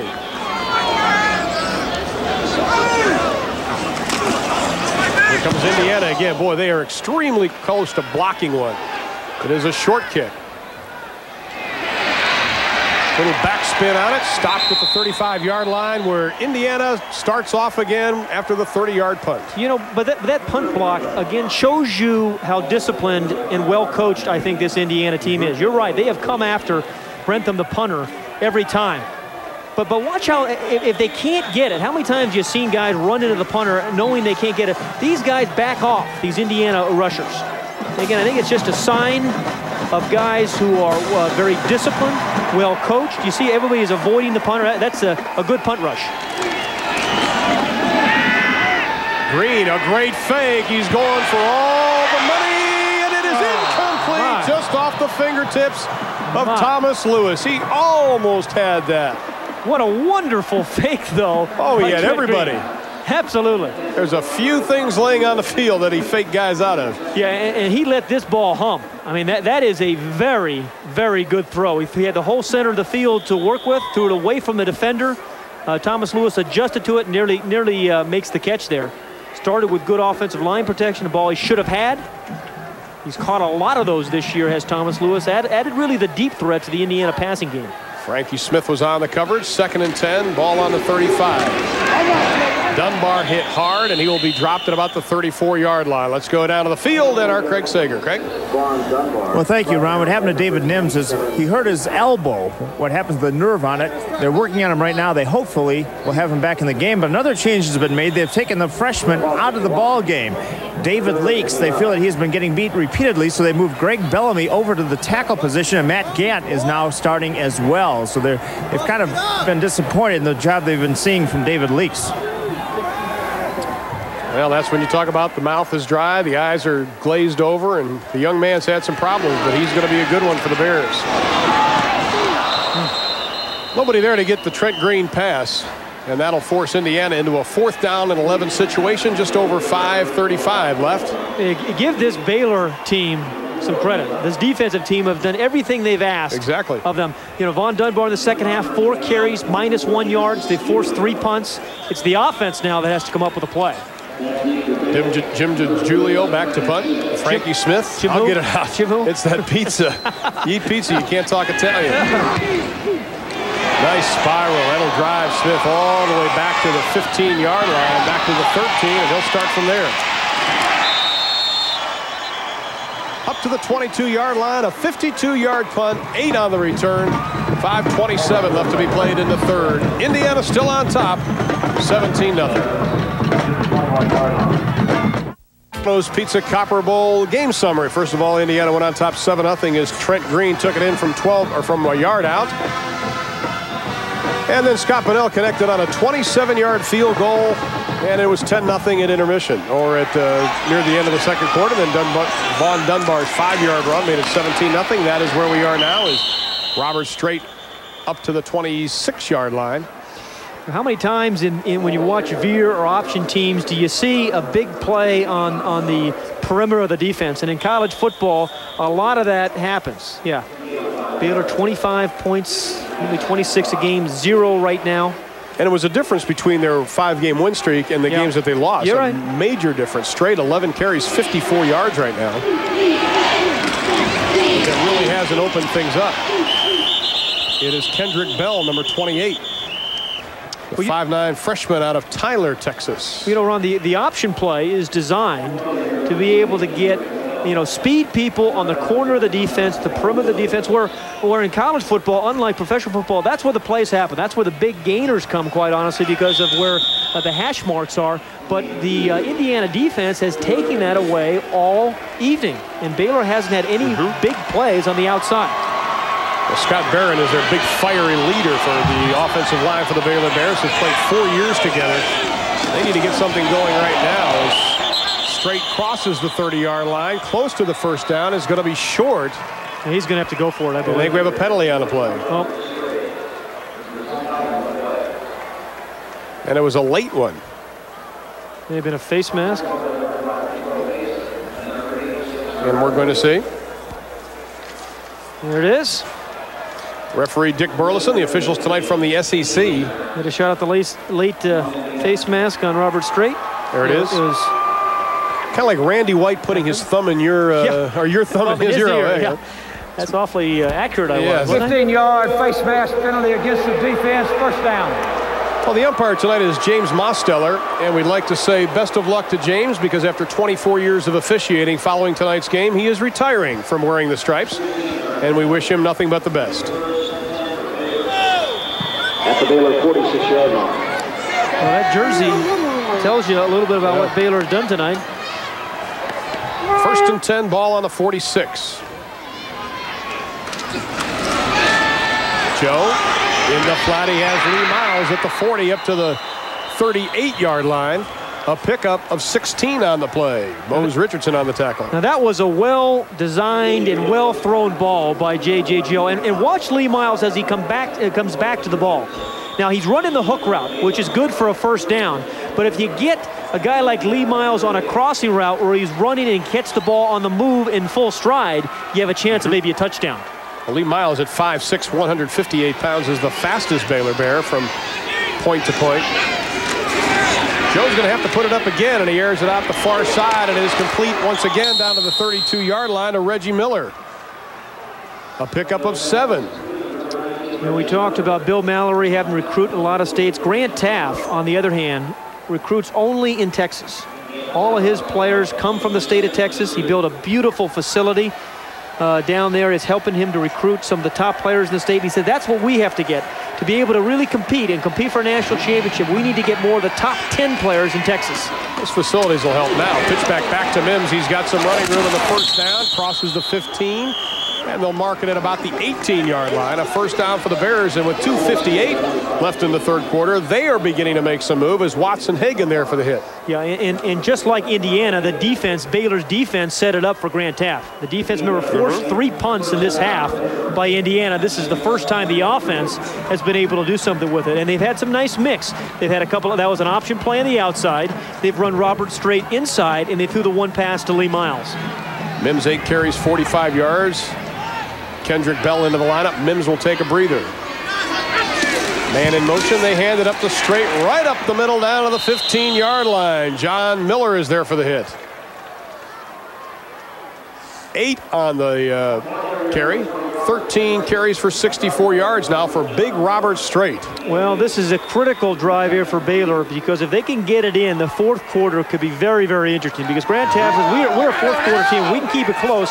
We will wear you down, because we're going to keep running at you. Well, the first and third quarters for Baylor usually have been the biggest. They have been the worst for Indiana. This time Strait takes it down to the 10-yard line, and Jim Summerall, with the help of John Miller, make the hit. Well, Craig Sager reported on the changes in the offensive line that Grant Taft did. Obviously, they are working. Big block by the left tackle, Adam Arroyo, who's played well tonight. And again, Robert Strait, the thing about him is he's going to bounce off some people. He's hard to tackle high. You got to get him down low, and you've got to get some help. 1st and 10 Baylor. The ball is on the 10. Up the middle. Larry McDaniel finally corralling Strait down about the 6-yard line. Number 20, Robert Strait. Again, 4 yards. Brought down by number 45, Greg Farrell. And number 15, Mike Middleton. Grant Taff, as you see with the headphones on, he's listening to his coaches, Cotton Davidson, up in the booth. He'll then send in the play, not signal it in with one of his players. What about Chuck Reedy, the offensive coordinator, who's been there 2 years, came from Clemson University. In 1989, Baylor only had 1,000 yards rushing. This year, they had over 2,600 yards rushing in the new Veer offense. Pitch back, it is Kendrick Bell. Big hit. Baylor needs to score on this series, no question about it, but Bell was stacked up by Larry McDaniel and Mike Middleton, bringing up a 3rd and 6 situation. Somebody came up from the defensive backfield, I think. Maybe it was Middleton that really put the hit on Mims. No, it was a middle linebacker, Paul Williams, number 29. Now that's how you make a tackle if you're a middle linebacker. He played like a middle linebacker on that one. And now a timeout's going to have to be called as Indiana had 12 men on the field. So that'll be Indiana's first timeout used in the quarter with an even 1 minute left to be played in the 3rd. Well, 3rd and 5. Now, you figure Grant Taft's got to figure, hey, I'm going to maybe look at 2 plays here. They had some success with an option play, and I'd like to see it come back right here with the option to the wide side of the field. Well, the NBA action will continue on our sister station, TNT, on Friday night. Yeah, close second. Have to say the Laker girls, obviously. Okay, all right. Oh, you mean the teams? Team. Oh, well, you have to go with the Bulls. Playing extremely well right now. Boy, John Paxson took a forearm from Chuck Person. I saw that last night. Man. That hurt, but I like them. And I tell you what, Cleveland, coming up on January 14th on TNT. They're a good basketball team right now. Okay, wide side of the field, I think, is where Baylor wants to go. Remember, the ball's on the left hash, an option play out to the wide side of the field. Henry and Kendrick Bell, the setbacks. They can get us first down by some 6 inches. Joe goes for the end zone. Incomplete penalty. That'll be interference called on Indiana's Mose Richardson. The pass intended for Melvin Bonner. He had the step. There's pretty good coverage there by Richardson, but Bonner, who is 6'3". Now, this is supposed to be like in basketball, a jump ball. When you have a 6'3" wide receiver, not a bad call. Get it up, give him a chance, good throw. Ooh. We need to look at that again. Yeah, I'm not so sure on that one. Looked like pretty good coverage here by Richardson. Right there. Yeah, he's pushing with the left hand, I think is where they got him, because at the end of the play, Richardson did a nice job. And earlier when the ball was coming down, he got the left hand and pushed Bonner. And that's a big break for Baylor, who's got to punch it in. First down automatically on the 2-yard line for the Baylor Bears with 55 seconds remaining to be played. In the 3rd quarter, Strait is the fullback. He gets the ball, he fumbles into the end zone, Indiana has it. Oh my goodness. Against Texas Tech, Baylor fumbled on the 1-yard line. It was returned 99 yards. It cost them the win, and this time Damon Watts comes up with the Robert Strait fumble. That's the first turnover of the game. I was thinking the exact same thing. Texas Tech ball game. My goodness, and that man has to be frustrated. A 2-game bowl win streak, had his 2nd chance to put it in. They can't capitalize. And once again, the defense. Watch the penetration. There's the nose tackle. That time Williams is down to the nose. A good lick on the ball carrier Strait, and a lot of red jerseys around the ball. But goal line defense is about penetration. It's about desire. You got that. It was an uneven exchange between J.J. Joe and Robert Strait. That's a big play. On the sideline there during the replay, Grant Taft was telling Robert Strait, keep your hands on the ball like this man does. Dunbar up to the 24-yard line, a pickup of 4 before Curtis Hafford and Michael McFarland put the hurt on. You know, that's another interesting point about Dunbar. He does not fumble the ball much. That's right. Here's a guy that takes a lot of hits, 31 carries a game he's averaging, 1,600 or almost 1,700 yards this year, but doesn't turn the ball over. He is an all-purpose runner as the clock ticks down. Dunbar, 85 yards, 5 for 3 yards this half. And he is up to about the 29-yard line, and that should be the last play of the 3rd quarter. Third down and about 1 yard to go as the final 6 seconds of the third quarter tick down. We have played 45 minutes in Tucson, Arizona. Baylor has had their chances, haven't capitalized, and they find themselves down by 17. That lights the way to our beautiful hotel, the Westin La Paloma, and never seen anybody decorate that before. It's a long way. Long got way. there, yeah. That's right. Saguaro cactus, as a matter of fact. I'm very impressed. You talked about the defense that Baylor had in that third quarter. 15 total yards for Iowa. No first downs. And right now, Baylor has all the numbers. First downs, total yards. But the big number they don't have, points. Fumble. Green tries to find the handle. Finally does, falling out at about the 26-yard line. And once again, the Baylor defense able to hold, courtesy of the Trent Green bobble. Well, we've seen some exchange problems from Baylor. That one, I don't know whether either Trent Green was pulling it out too early or the center, Rod Carey, was a short snap. But one or the other, Indiana got a very good break, or lucky break for Green to be able to recover it. John Martin, the deep snapper, and Jim DiGiulio is back. Gotta go up a little bit for that one. Into the wind. That is an excellent kick. Smith back to the 27, finds a hole, crosses the 40, hit hard before going down at the 42. A 51-yard punt into the wind on 19 return. Hitting going on. A couple of seconds into the fourth and final quarter. Baylor needs to get something going offensively. They trail by 17.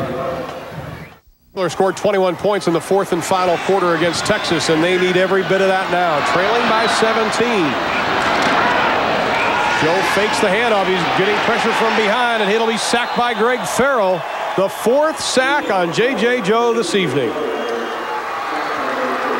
Well, I tell you, Craig Farrell was a linebacker. They moved to defensive end. Indiana has two good, quick outside pass rushers in Greg Farrell and Charles Beauchamp. Farrell just got on the corner very, very quickly.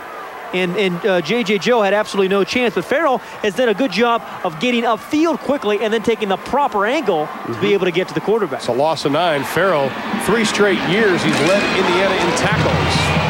The handoff to Mims, a little bit of running room as he crosses the 35. And Mark Hagan had the hit, number 47. What a great young man he is. He's 3 back surgeries, and people thought he was a little bit crazy for playing football, but boy, he has a love for this game. Well, you know, you have the 3 back surgeries. You know it's your last game. He talked about it. And I think you have a greater appreciation for the game, realizing after that first back surgery, he thought maybe he would never play the game again. And he is passionate about this game. We talked about him playing since he's been in 3rd grade. He loves football.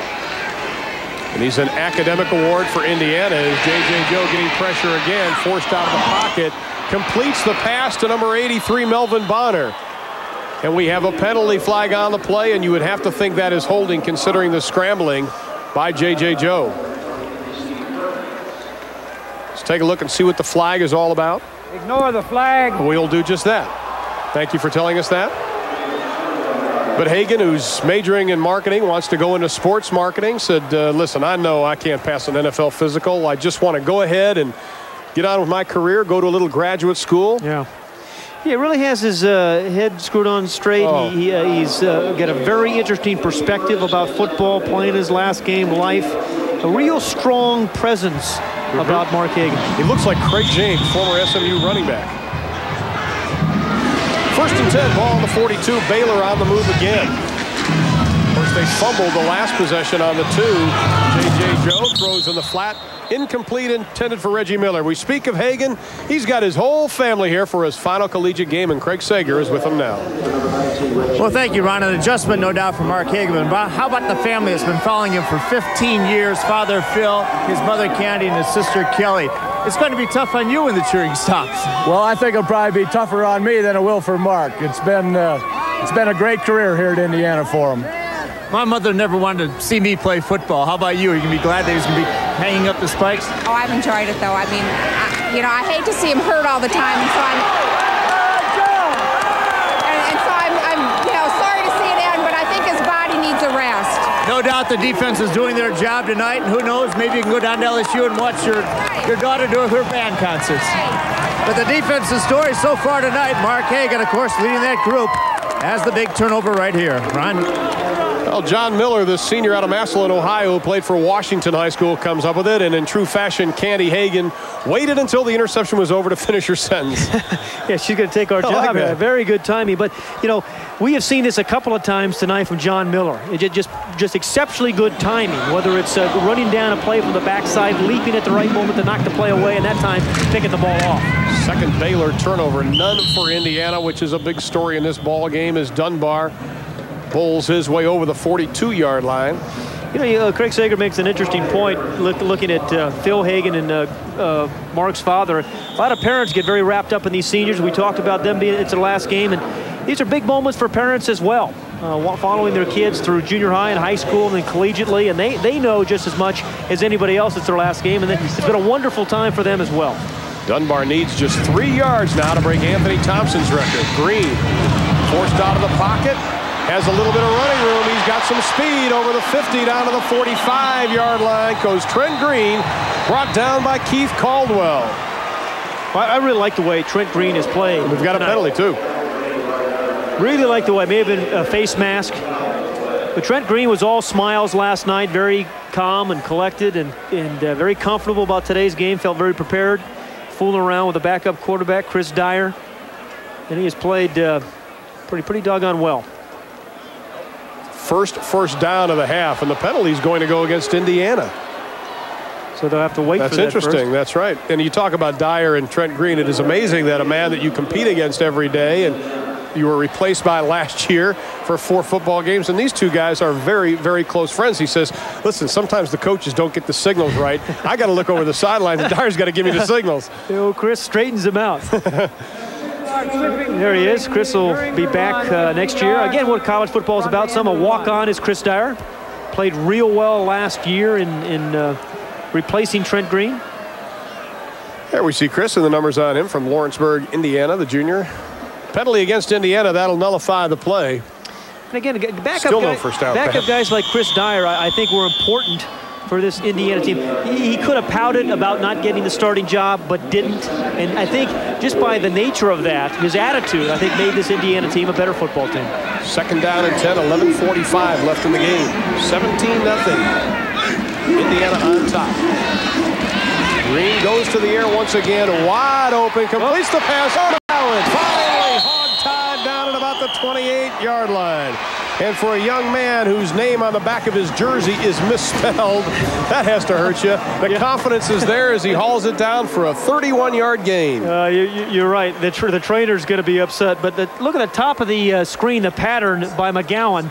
He's just going to run this square. He's up the top. He's going to run the square out, and then he makes the nice move after the catch. But a perfect throw by Trent Green on one hash mark. Takes a strong arm to do that. And then a scamper down the sidelines. Good play. McGowan out of Indianapolis, Indiana. Dunbar looking for those 3 yards, and he is going to lose a couple instead.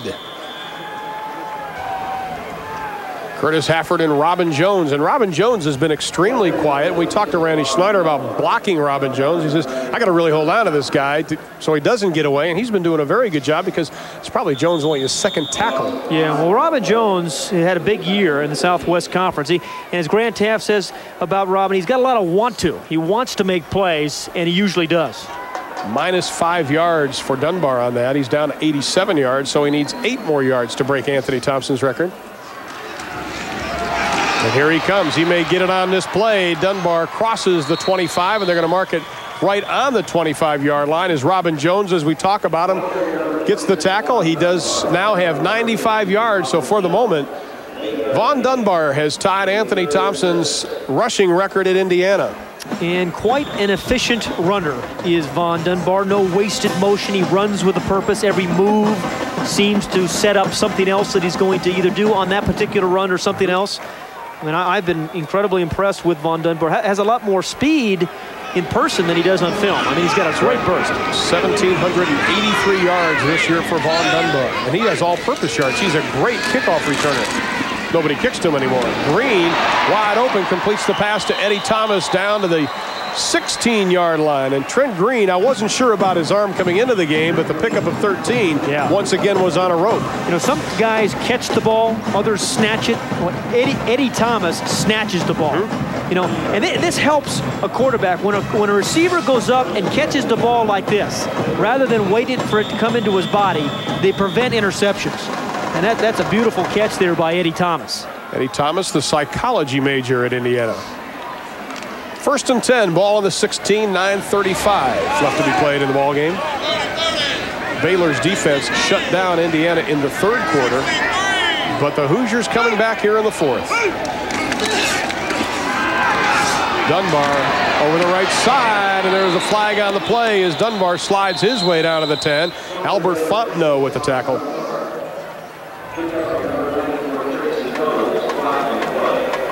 Tracy Miller also got a hand on him. Let's see what the flag is all about as we're at the 9:17 mark of the 4th, and it is against Indiana, so we'll bring it back. And that brings Bill Mallory up off the bench, and he's onto the field along with some of his coaches wanting to find out exactly what's happening.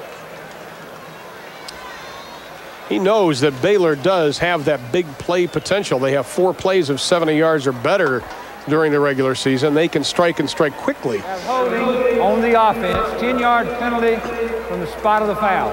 I'll tell you though, they have not had the guys open in the passing game on the big plays thus far tonight, and give that Indiana defense some credit, particularly the free safety, Damon Watts, who has really not been fooled on play action, has stayed in deep center field and taken away some deep passes.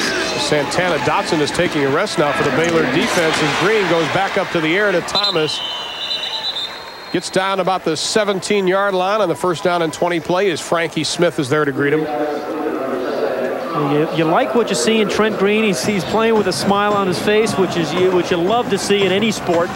So many of us take it too seriously, but Trent Green was, as we said, smiling last night, smiling now, and he has a lot to smile about. See, there's little bison on the back of their helmet for good hits, good plays, and a long time ago, the Indiana Hoosiers used to have a bison as a mascot, and everybody in Indiana says, I'm not sure why we had a bison as a mascot. I was just going to ask you that. I didn't know. I couldn't find anybody who really knew why. Dunbar, the right side. Watch him go now. The engines are on as he bulls his way down to the 7-yard line. Boy, Michael McFarland needed to tie his legs with a rope because Dunbar just keeps on churning. Pickup of 10. He has 105 yards for the game. Really unusual combination of speed and power. I mean, first you're going to see the burst right there, and the way he cuts, and then you're going to see the power. As soon as he's going to get hit, you see how he just lowers the shoulder, picks up another 4 yards. I mean, that is a good combination. And the Indianapolis Colts, who have the first 2 picks in the draft, I think are going to have to take a good long look at Vaughn Dunbar. The obvious joke there is poor guy, but I won't say that, okay? I won't say that.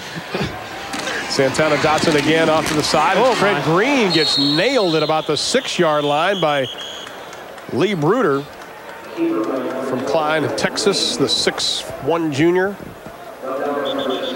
Lee Bruder. Frankie, be ready to press. A gain of 1 on the play. Timeout for a measure. Should have a 1st down. They're going to measure it off with 7:28 left to be played in the ball game. 17-0. It has been all Indiana. A lot of bowl games, of course, coming up tomorrow as you plop in front of the television set with the sodas and the chips. And it'll be a 1st down for Indiana. And Trent Green, as he is leading the troops right now at this point of the ball game. Bill Mallory 1-3 in bowls in the last 4 here at Indiana. And, you know, a lot of coaches have different goals for bowl games. And Bill Mallory was saying last night, clearly they want to win this game, but he also used it as like a second spring practice for his young players, doing double days. They hit a lot back before they came out here to Arizona. And his young players really benefited from the bowl experience. No place to go. Dunbar down at the 7-yard line. 2nd down. And goal to go with 7 minutes left to be played in the contest. Talking about all those bowl games tomorrow, I think the Rose Bowl is probably the most marquee value. I think it's going to be a very, very interesting game. Slightly. Has nothing to do with the fact that you are busting out of here right after the game to catch a flight back to L.A., does it? Well, I got the Rose Parade in the morning. Well, you got Ryan sitting here, and we've run out of food here in the press box, so Ryan's got to get home to find something else to eat, I'm sure.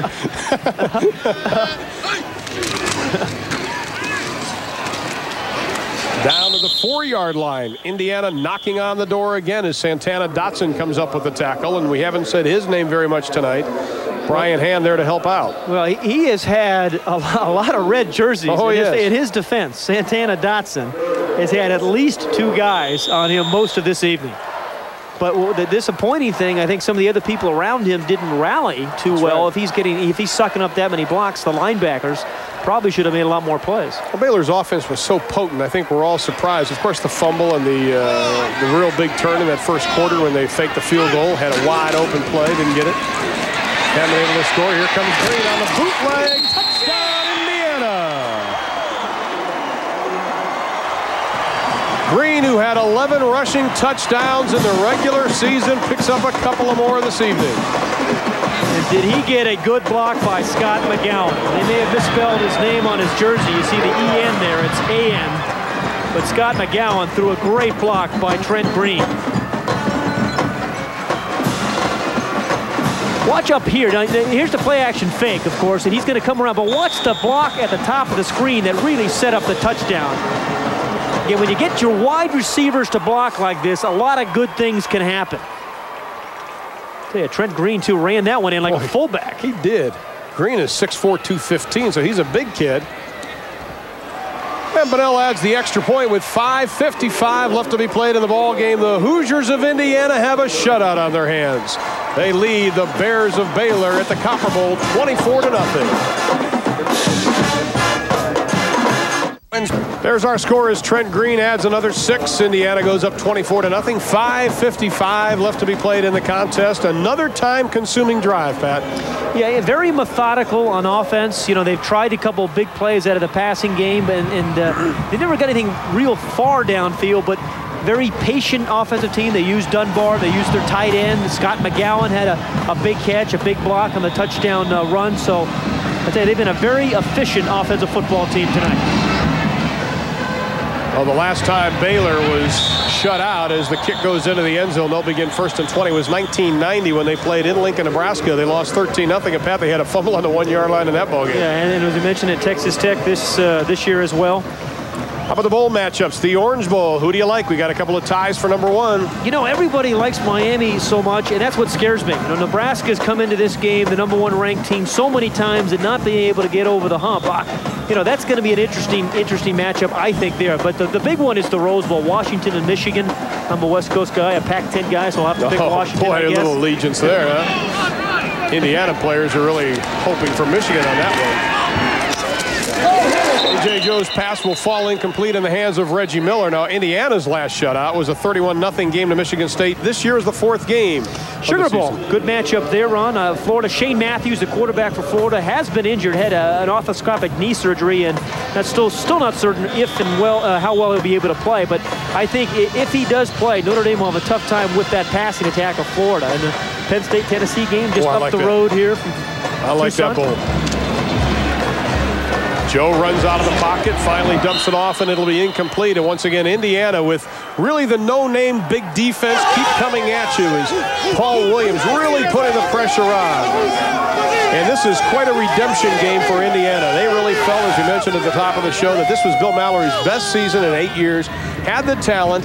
They were expecting a lot of big things, but that Michigan game, a controversial game, got Bill Mallory suspended, but they felt that really hurt this team.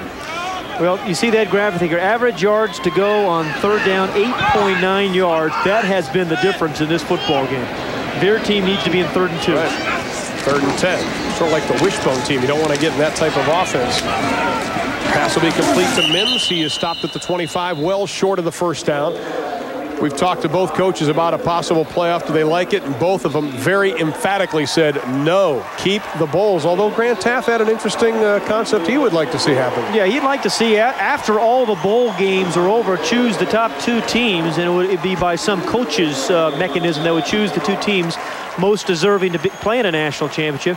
I actually don't disagree. I disagree with both these guys. I would love to see a national championship game, and I think all the reasons for not having one can be rebutted. Well, Ken Bretham had to go up high as he knocks away his 6th punt. Taken at the 40 by McGowan. Has some running room up to the 47-yard line. Goes Scott McGowan. 34-yard punt, 8 on the return. 4:58 left to be played in the ball game. Indiana leading Baylor 24-0. We'll be back in a moment.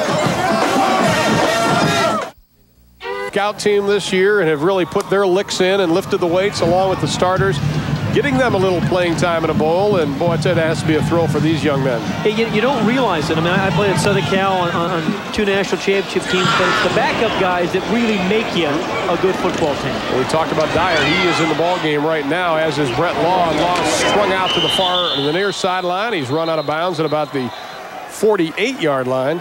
Brian Hand is there for the stop. Because it is guys like Brett Law and Chris Dyer that give you the look, the picture of the opposing team. That helps you prepare from week to week. And if you have a successful year, it usually means your scout teams, your backups, your walk-ons, all those guys are giving you the right picture to help that. And that's what they call it, a team, to help your team be a much better team on Saturdays. Chris Dyer, the 6'2", 195-pound junior out of Lawrenceburg, Indiana. 2nd and 5. The handoff to Law, the big hole over the left side, and Law able to get down to the 43-yard line. Talked about Vaughn Dunbar, and he is with our Craig Sager right now. Craig? Well, thank you, Ron. A great collegiate career coming to a close here tonight. Congratulations on a great game here this evening, Vaughn. Thank you. I appreciate it. The victory was real sweet, especially being a senior. It's great. From here, you go to the Hula Bowl, correct? Yes, I do. Heading out to Hawaii in about 4 days. So I'm really looking forward to that, too. Looking back to your collegiate career, what's going to stand out, you think, your big highlight, biggest moment? I would have to say receiving an MVP award from my fellow teammates. You know, that's real important to me, you know, that my teammates accepted me like that and, you know, thought well enough for me to give me that award. That, you know, that was my highlight of my career here. We talked to Dick Steinberg of the Jets at halftime about evaluating talent for the draft. Your statistics are there. Everything's there. He said the one thing you never know is how hungry a player is. How hungry are you to play in the pros, and where do you think you'll go? As far as destination, I'm not sure. It doesn't really matter because I'm going to give them all wherever I end up. But, yes, I'm very hungry. We speculated you'd go in maybe 1 or 2, top 2 picks. What do you think? Hey, that would be great. That would be great. You know, I tried to give them all, and you know, with the help of these guys, you know, I was fortunate, you know, to be. Whoa! Well, I was fortunate enough to end up with a great season this year, and also I'd like to say that I'm a true believer that a running back is only as good as his lineman allows him to be. So I credit my lineman for most of this. Eric Dickerson said that with the Indianapolis Colts. They didn't like his offensive line. What about going to a team like the Colts? Like I said, you know, it doesn't matter. I'm going to give them 110% wherever I go. Congratulations. Great game tonight. All right, Vaughn Dunbar, the former JUCO All-American, went to Indiana, broke Anthony Thompson's single-season rushing record this evening, had 265 yards in a game versus Missouri earlier this year. Is Chris Dyer calling the signals, and we have flags from all different countries going on the play.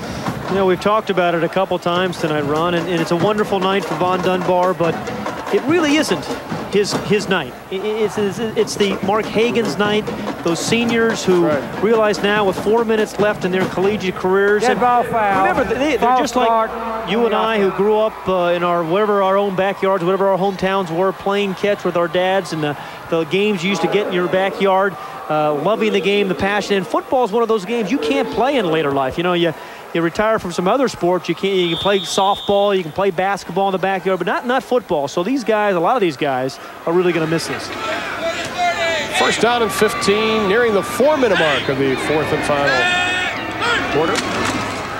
Dyer, the handoff to Law with the right side. Boy, he's showing a little bit of speed, and the heir apparent to the spot of Vaughn Dunbar goes down to the 18-yard line. And I don't think my MVP would have to be Trent Green. I think he's played extremely well, and he's with Craig Sager right now. Well, thank you, Ron. He is right here. We talked to Vaughn Dunbar. His career coming to a close. You have 1 more year left. You have to be happy with the way this team's playing tonight. Yeah, I'm real happy with the way things are going. Defense has done a good job getting us the shutout. I just feel so happy for the seniors. The defense has played spectacularly, but, of course, the offense, very efficient. Long drives, mixing up the plays, good blocking. Right. They did an excellent job. Probably the only letdown was the third quarter. You know, we didn't move the ball very well at all in that third quarter, but we're winning 24-0. I'm just ecstatic. You came so close this year. You lost 4 games to Big Ten teams, also Notre Dame on the road, a couple of turns here, there. You can be playing in a major bowl. What about next year? We're real excited about next year. Of course, we don't open up with as hard an opener as Notre Dame, but we're real excited about the season. We have a lot of good young players, and hopefully the program go everywhere and up. Who's going to win, Michigan or Washington? I'm a big Michigan fan. I'm going to take them. They took that victory away from us in Ann Arbor, so I'm going to have to back them. Okay, congratulations. Thank you. Ron?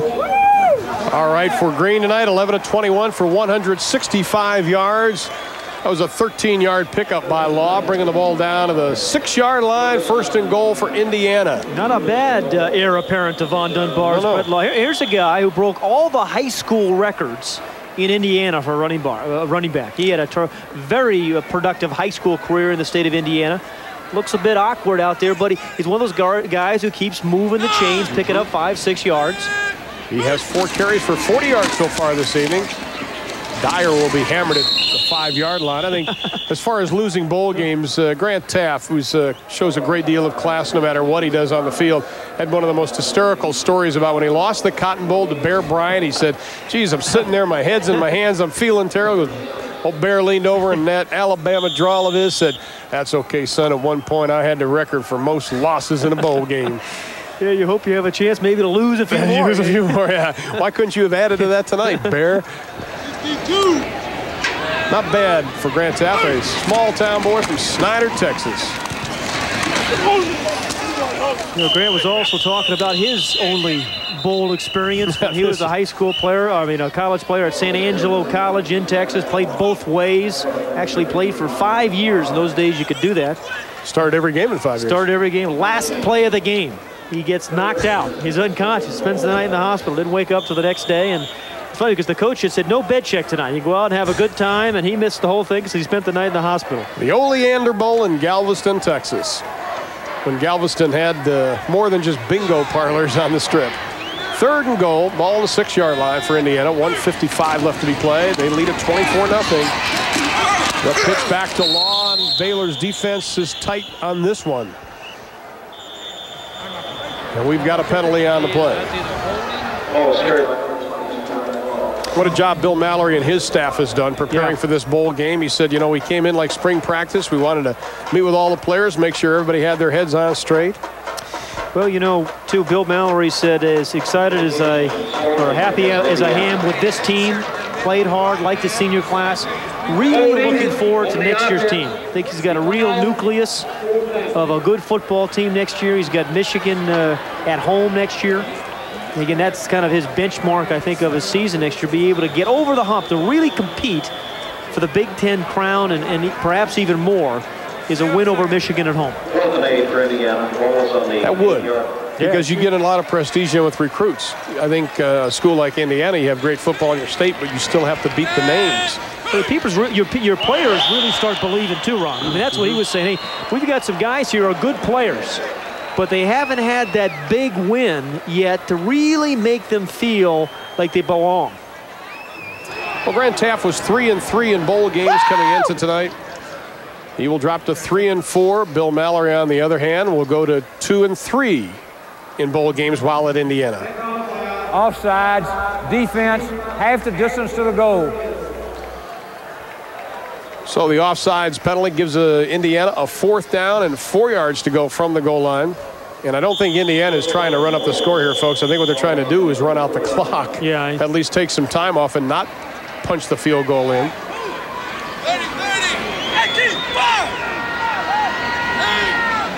1:15 left to be played in the contest. On the option, it is Dyer. Goes down to about the 2.5-yard line, and Baylor will take over. 1:07 left to be played. And just a reminder, if you want to stay up late, watch a little movie on TBS. Coming your way, Garrett Morris and Cooley High. That'll come up. We'll be back for the final 67 seconds in a moment. Indiana on their way to a victory tonight in the Domino's Pizza Copper Bowl. And for Grant Taff and the Baylor Bears, it has been a while since they've been shut out. 21 games, as we mentioned, dating back to the first game of 1990 against Nebraska. As J.J. Joe will take a seat on the sideline. Steve Needham in at quarterback. Joe, not a very good night, just 10 of 26 for 131 yards. And I think, Pat, it still is surprising that Baylor came out throwing the football and not sticking to what we thought would be their game plan, the banging in the fullback, which sets up everything else. Well, you're right. And so they ended up in that 3rd and 9 most of the evening. Well, believe it or not, Baylor called a timeout. 57 seconds left. And again, we'll be back. 24-0 is our score. 57 seconds remaining in that young man's career in an Indiana uniform. Mark Hagan, 9 tackles this evening. And what a way to go out. Being congratulated by the coaching staff. He says, I don't think it's going to hit me until after the football game. And that's going to be tough. Needham looking for a little bit of running room. And as it has been all night, the Indiana defense closes quickly down at the 8-yard line. And the offensive MVP for the ball game, it's going to be Vaughn Dunbar. 28 rushes, 106 yards, a touchdown. I tell you what, that was close.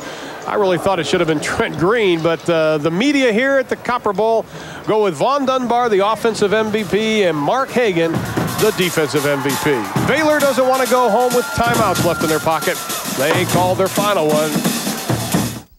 Well, watch Troy Newton here, the senior guard, number 60. Good technique here on pointing the Gatorade over the head coach. He's right here.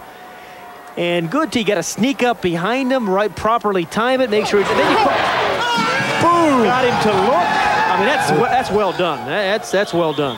And Bill Mallory, he is probably freezing because temperatures are in the high 30s, low 40s right now. But it is a happy cold. And there is Troy, one of those seniors we've talked about several times tonight. Baylor trying to get everybody into the football game, which is a nice move by Grant Taff as we're down to the final 40 seconds of play as everybody gets in. Kendrick Bell, number 28.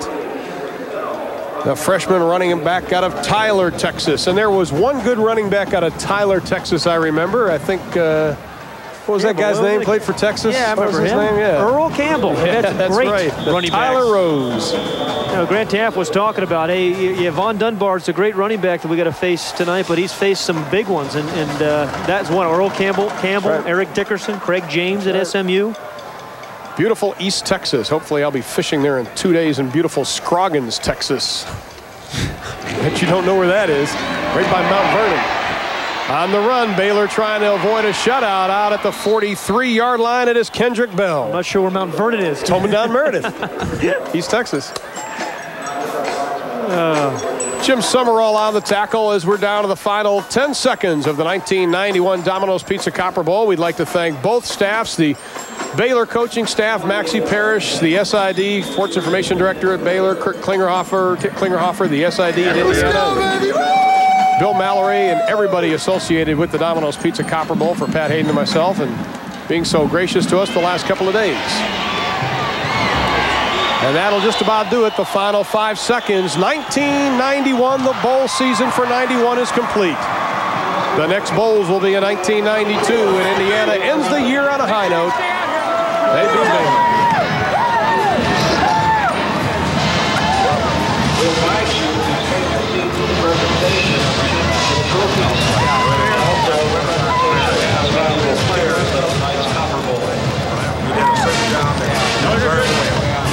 Indiana's first bowl shutout, also its first for Baylor.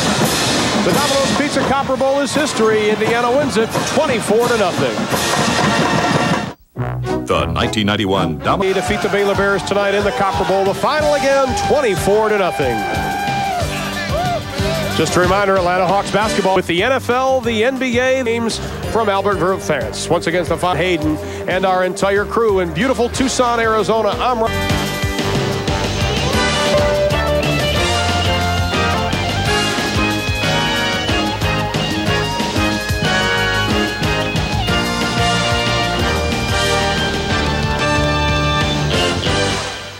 This run from the 1-foot line set up a Hoosier touchdown.